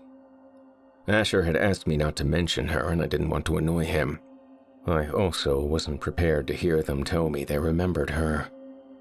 What would I do then? I wouldn't be delusional, but then what? The horror of trying to accept what became of her. That would be close to impossible. I wanted so badly to hear from someone that she was real, but I didn't know how I'd ever forget her if I had to really imagine the universe forgetting her. Bumping shoulders with some alternate dimension and ripping her from the snowstorms of Tawas City to some other place light years away, most of it looking the same with the exception of a few things that were just eerily different. I wanted to stay quiet. I wanted to just forget about her. But I knew that wasn't an option. I didn't know what was more disturbing to me. The Mandela effect happening so close to home in my life, or me being this delusional. Either way, I had to know. I could hold it in no longer. Hey guys, I spoke up nervously. I need to ask you all a question. Asher looked disappointed. What's up, Sean? Brian Reed asked. Look, this might sound weird, but where's Eve? I was thinking that the whole time. Tyler Mahoney spoke up, and my heart stopped. I wasn't crazy. I wasn't crazy. Somebody else remembered her, and no one else did. There was confused silence devouring the room now. Asher looked as if he'd seen a ghost. I myself was horrified and at the same time overwhelmed with relief. "Eve?" Aaron asked. "Eve who?" "I don't remember her last name," Tyler replied. "Oh, quiet, short, blonde chick wore a dress all the time." "Holy shit," Asher muttered, bewildered. "Holy shit." "Am I missing something?" Amy asked. "There was a girl named Eve in our first grade class," I spoke up. "But nobody remembers her. At least, I thought nobody did." I chuckled nervously. "But Tyler, you do?" "Man, I thought I lost my fucking mind. She's not in any of the pictures. Not a damn one. There's no sign of her ever existing except for my memories, and I swear to God, I thought I'd gone off the deep end. But Tyler, you remember her too." It brings me so much closure. "There was no Eve," Dylan responded. "I don't recall an Eve. I remember each of you distinctly. I can't imagine how I would have forgotten one of you completely, and yet vividly remembered the rest of you." "I agree," Jordan chimed in. "There were 4 girls. I remember that easily. There wasn't a 5th. "Yeah, there was," Tyler replied, which gave me so much peace. "I had a crush on her. Remember? Not to sound like a douchebag, but all you girls liked me." He faced them, and none could deny it. "But then I had a crush on Eve, and—" "The note!" I burst out into uproarious laughter, recalling it instantly. "Yeah!" Tyler laughed. The room was portentously silent. "I liked Eve," Tyler chuckled. "Nobody knew why I liked her because she was, all silent and standoffish, but I just fell for her. So I wrote her this super corny, embarrassing note, and I went to hand it to her. And you got caught," I finished, just wanting to see it all line up again. "And Miss Davis confiscated it. And everybody wanted to know what it said because when she read it, she started laughing her head off. And it was the most embarrassing day of my life," he grinned. "You guys don't remember?" Most of them looked uncomfortable. I don't remember an Eve," Elizabeth spoke with certainty. "Never do I remember that name. I don't remember the day you're talking about. And we all certainly did used to snicker about you." She smiled but looked troubled. "All of us girls. I think we'd remember that." "It happened," Tyler shrugged. "How would Sean and I remember the same thing? Exactly the same thing, and it not really happen?" "And how would everyone remember the thinker's fingers balled at a confident fist when they were in fact flaccidly poking his chest? And how would everyone remember King Tutankhamun's burial mask with its lone snake as its crowning feature, when all along there was a lucid, brightly constructed bird immediately beside it? And how would everyone remember Nelson Mandela's untimely fate in a downtrodden South African prison, resulting in monstrous civil unrest? Vividly recorded footage of his ubiquitously aired funeral, and the tear-jerking lamentation delivered by his widow in his passing, when all of it never fucking happened? It's because something disturbing and unthinkable occurred. Something that none of us will ever explain happened, emasculating the thinker's resolute stoicism to a pose of deep uncertainty, producing the unnatural bird like a blackhead on King Tut's burial mask, and turning Nelson Mandela into a zombie who lived unnoticed until he passed away again in 2013, leaving those of us remembering differently absolutely baffled. "Well, that's just really weird." Aaron's words were the catharsis the room looked for. No matter what Eve's existence or lack thereof meant, none could disagree that it was, in fact, just really weird. We changed the subject afterward, and most of us seemed to move on rather quickly from the enigma. But I didn't. It bothered me the entire time, gnawing at me. I wanted to sit and talk with Tyler about Eve all night. I wanted to hear all the stories about her that he remembered. I was dying to ask him if he recollected the bee sting story. But it just never came up. I couldn't ask it. I didn't want to visit it anymore. It did something to me that I can't explain, to imagine that little girl being stung in the eye. crying before picture day in our snowy, empty town. The memory alone was enough to make me tremble. That poor little girl, showing the left side of her chubby face to the camera. Where was she now? Why couldn't anyone remember? I did my best to just forget. But Eve was stuck in my head. I know I'd never forget about her. The Mandela effect was real. She really did exist once, and now she didn't. What the hell happened to her then? I mean, really? Oh, it was just too terrifying to think about. And I couldn't forget it, no matter how desperately I tried. Asher seemed to be in my boat. Most of them stayed the night at my house since there wasn't a motel in the entire town, and the majority of our parents had moved. The next day, everyone was out of town except me, having flown out back to the land of the living. Only I stayed behind in the snow-scoured wasteland of Tawas City, Michigan.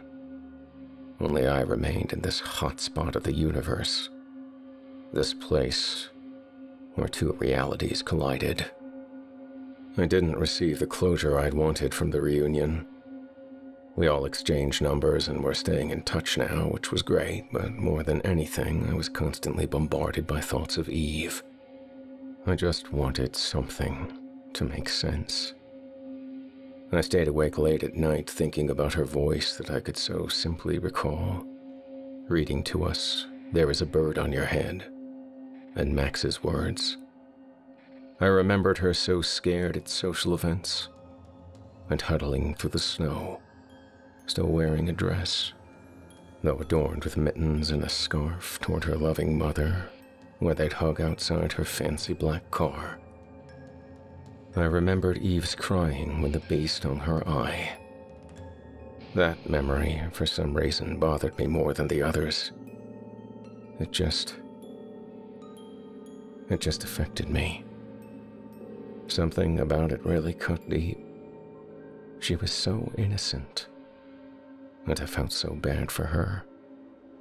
And now, she wasn't the victim of a simple bee sting, but of some horrible cosmic event, leaving her non-existent.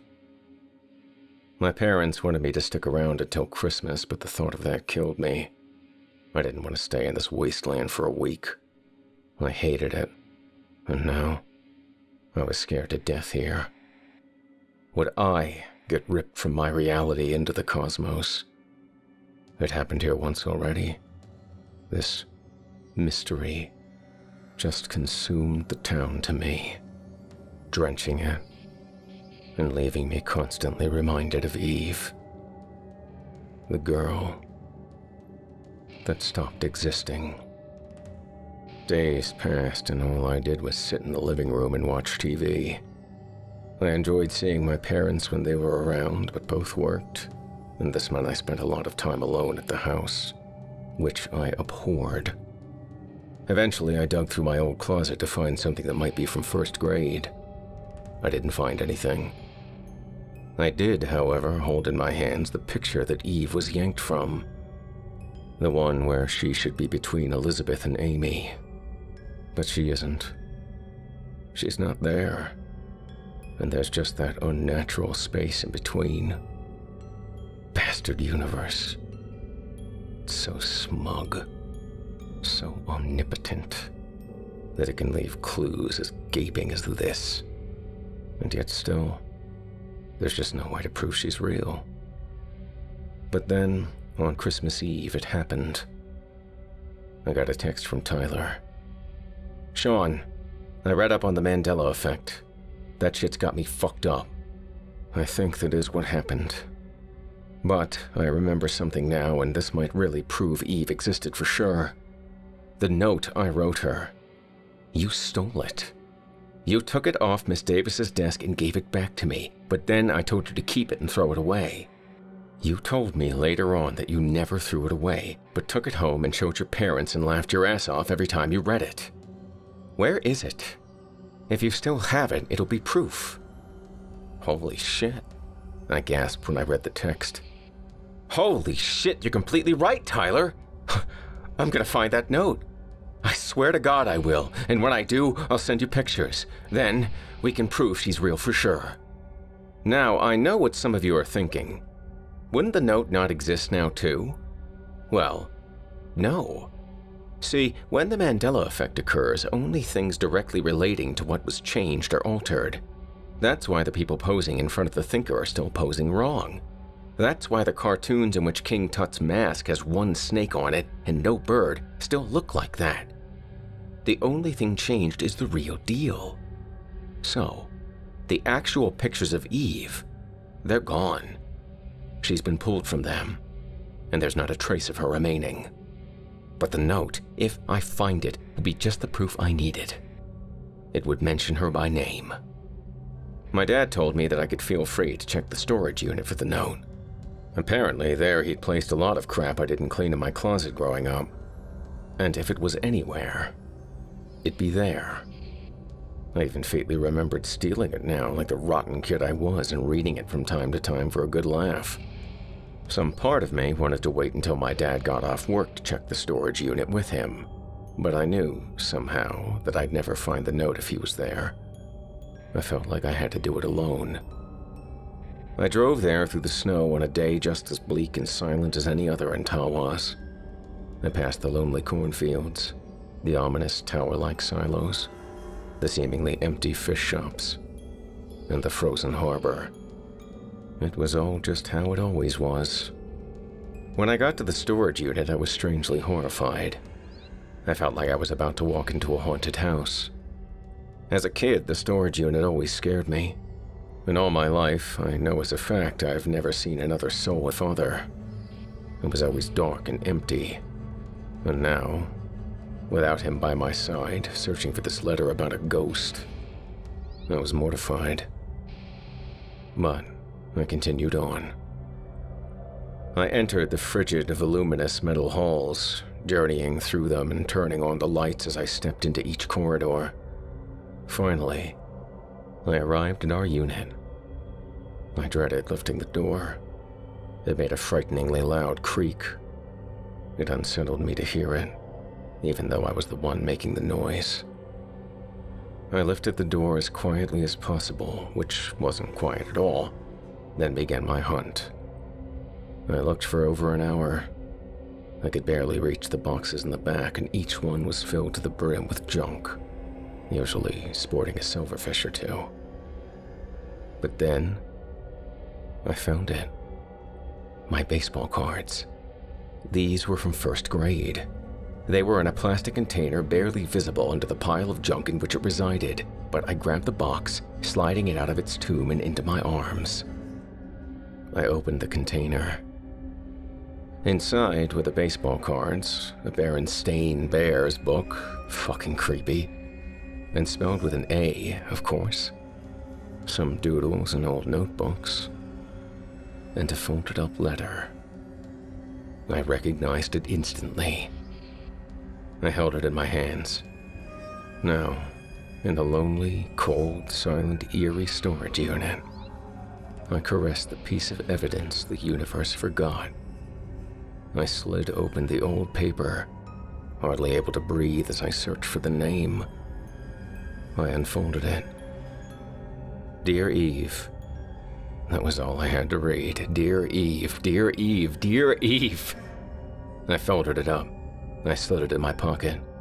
I took a long, deep breath, leaning against a pile of dusty boxes. Eve was real. The girl that stopped existing was really here once in this graveyard of a town, and I wasn't crazy. And somehow, some way, two universes collided, and Eve was ripped into oblivion by the silver fingers of the cosmos, vacuumed from existence without a single trace. Except my memories. Tyler's memories. And the note in my hand. What happened to her? Where was she now? Was she alive? Where was that sweet, quiet, sobbing girl? And would I ever know? Probably not. She's in a place where Curious George has a tale, and where children grew up reading the Berenstain Bears. She was taught that Nelson Mandela died in a South African prison, and when she pretends to be the thinker, she isn't posing wrong. I hope. Or maybe she's nothing now. Maybe the universe made a tragic mistake, and that harmless girl will never trudge into her mother's loving arms again, but instead spend eternity scared to death, trapped in the swirling gray snow. I have no idea.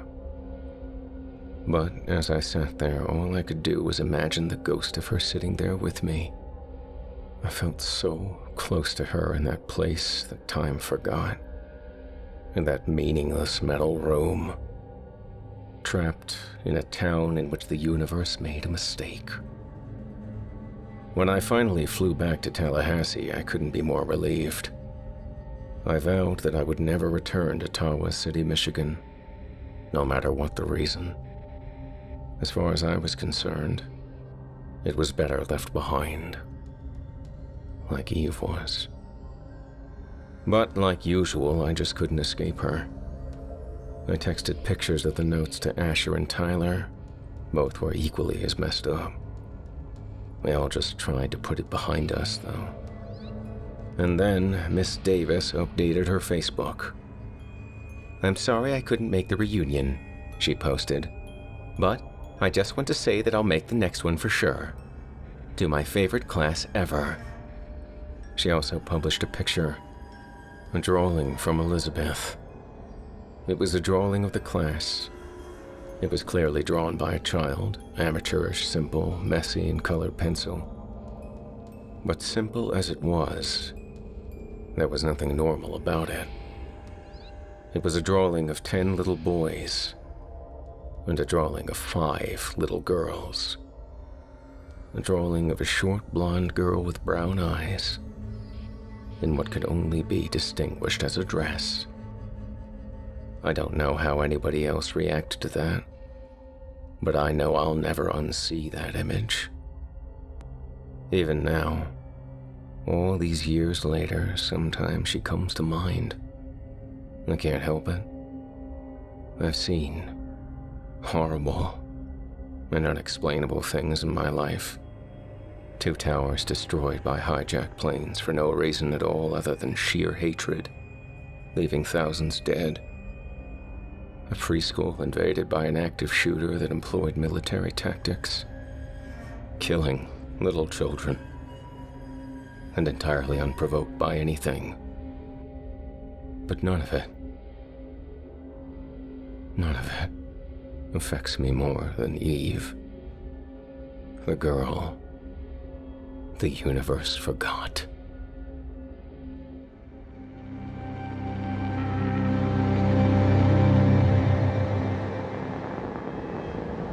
You've been listening to The Girl the Universe Forgot by author D.D. Howard, as performed by yours truly. As it turns out, listener, a hand-drawn picture may just be worth far more than 1,000 words. In fact, if the Mandela effect is any indication, those types of drawings may be all we have left to remember some things by. Such as in the case of that little girl named... That's odd. I can't remember her name. Wait, what was I just talking about? Oh well, probably wasn't important.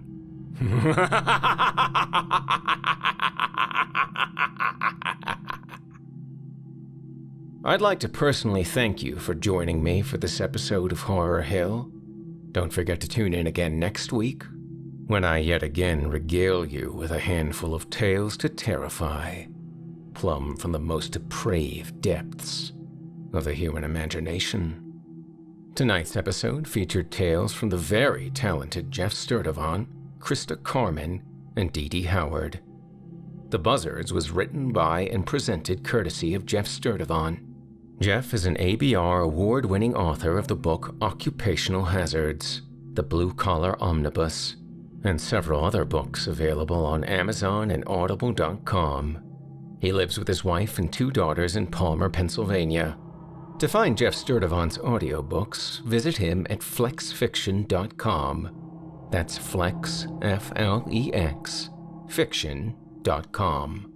He also welcomes you to connect with him on Facebook as Jeff Sturdivant, or on Twitter as @FlexFiction. A Christmas Carol was written by and presented courtesy of Krista Carmen. Krista lives in Westerly, Rhode Island, with her husband and a beagle who rivals her in stubbornness. Her work has been featured in a myriad of anthologies, e-zines, and podcasts, including Unnerving Magazine, Fireside Fiction, Year's Best Hardcore Horror Volume 2, Tales to Terrify, Third Flatiron Strange Beasties, and Alban Lake's Only the Lonely. Visit KristaCarmen.com for more details today. The Girl the Universe Forgot was written by and presented courtesy of D.D. Howard, a repeat contributor to the Creepypasta horror fiction community, currently residing in Florida. If you enjoyed what you've heard on tonight's program, please take a moment to stop by our iTunes page, or wherever you listen to your favorite podcasts, and leave us a 5-star review and a kind word. It makes a huge difference and would mean a lot to me. If you'd like to hear a premium ad-free edition of tonight's and all of our other episodes, visit simplyscarypodcast.com today and click the Patrons link in the menu at the top of the screen. You'll find yourself at chillingtalesfordarknights.com, where you can become a patron for as little as $5 per month and get access to our entire audio archive dating back to 2012, including past episodes of this program, all of our other shows, and hundreds of standalone releases, all of them ad-free and available to download or stream. If you happen to use Facebook, Twitter, Instagram, or YouTube, you can follow and subscribe to Chilling Tales for Dark Nights there, where you'll get all of our latest updates and new releases and have the chance to interact with us each and every week. You'll find me personally on Facebook, Twitter, and Instagram as well. Finally, thanks again to today's sponsors, UPSTART and SHUDDER, for their support of this show. As a reminder, you can see why UPSTART is top-ranked in their category with a 4.9 out of 5 rating on Trustpilot. And hurry to upstart.com/hill to find out how low your UPSTART rate is. Checking your rate only takes a few minutes. That's upstart.com/hill. And don't forget, to try Shudder free for 30 days, go to shudder.com and use promo code HILL. That's Shudder, SHUDDER.com, and use promo code HILL, spelled HILL, to let them know that Jason Hill and the Horror Hill podcast sent you. Thanks so much for listening and for giving Shudder a try this month. And don't forget, when you support our sponsors, you help support this show. And that means a lot to me. Thank you for your support. Until next week, listener, when we meet up once again atop the Horror Hill for yet another dance with darkness, I bid you good night. Sleep tight, listener. And whatever you do, if you hear scratching at your door, don't open it. The darkness may have found you, but it's up to you to let it in.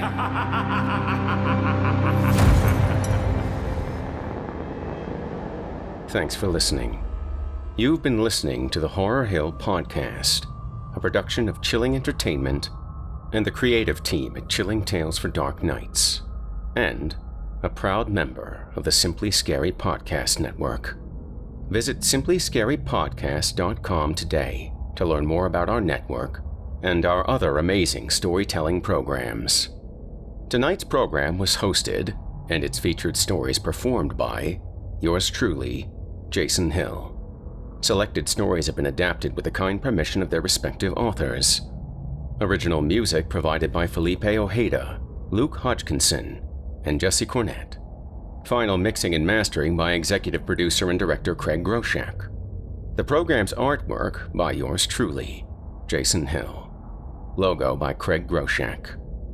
Got a terrifying tale of your own that you like performed? I take submissions. Email it to us today at submissions@simplyscarypodcast.com to have your work considered for production in a future episode of this show. That's submissions@simplyscarypodcast.com. If you enjoyed what you heard on tonight's program and are joining us on your favorite podcast app, subscribe to us to be sure you never miss an episode, and leave us a 5-star review and a comment. Your feedback means a lot to me. You can also follow Chilling Tales for Dark Nights and yours truly on social media to connect anytime and get the latest updates on this and our other programs. If you're listening on the Chilling Tales for Dark Nights YouTube channel, do us a favor and hit the subscribe button and the bell notification icon for Chilling Tales for Dark Nights as well to get more spooky tales from me and the crew, and another episode of this program each and every week. And don't forget to hit the thumbs up button to tell us how we're doing and leave a kind word. And don't forget to visit us at chillingtalesfordarknights.com and consider supporting the team by becoming a patron.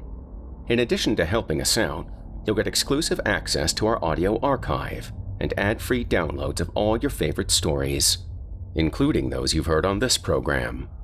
As for me, I'll be back next week with more terrifying tales to keep you up all night. If darkness is what you're after, listener, your search is over. Yet, let it be known, you haven't found the darkness. The darkness has found you.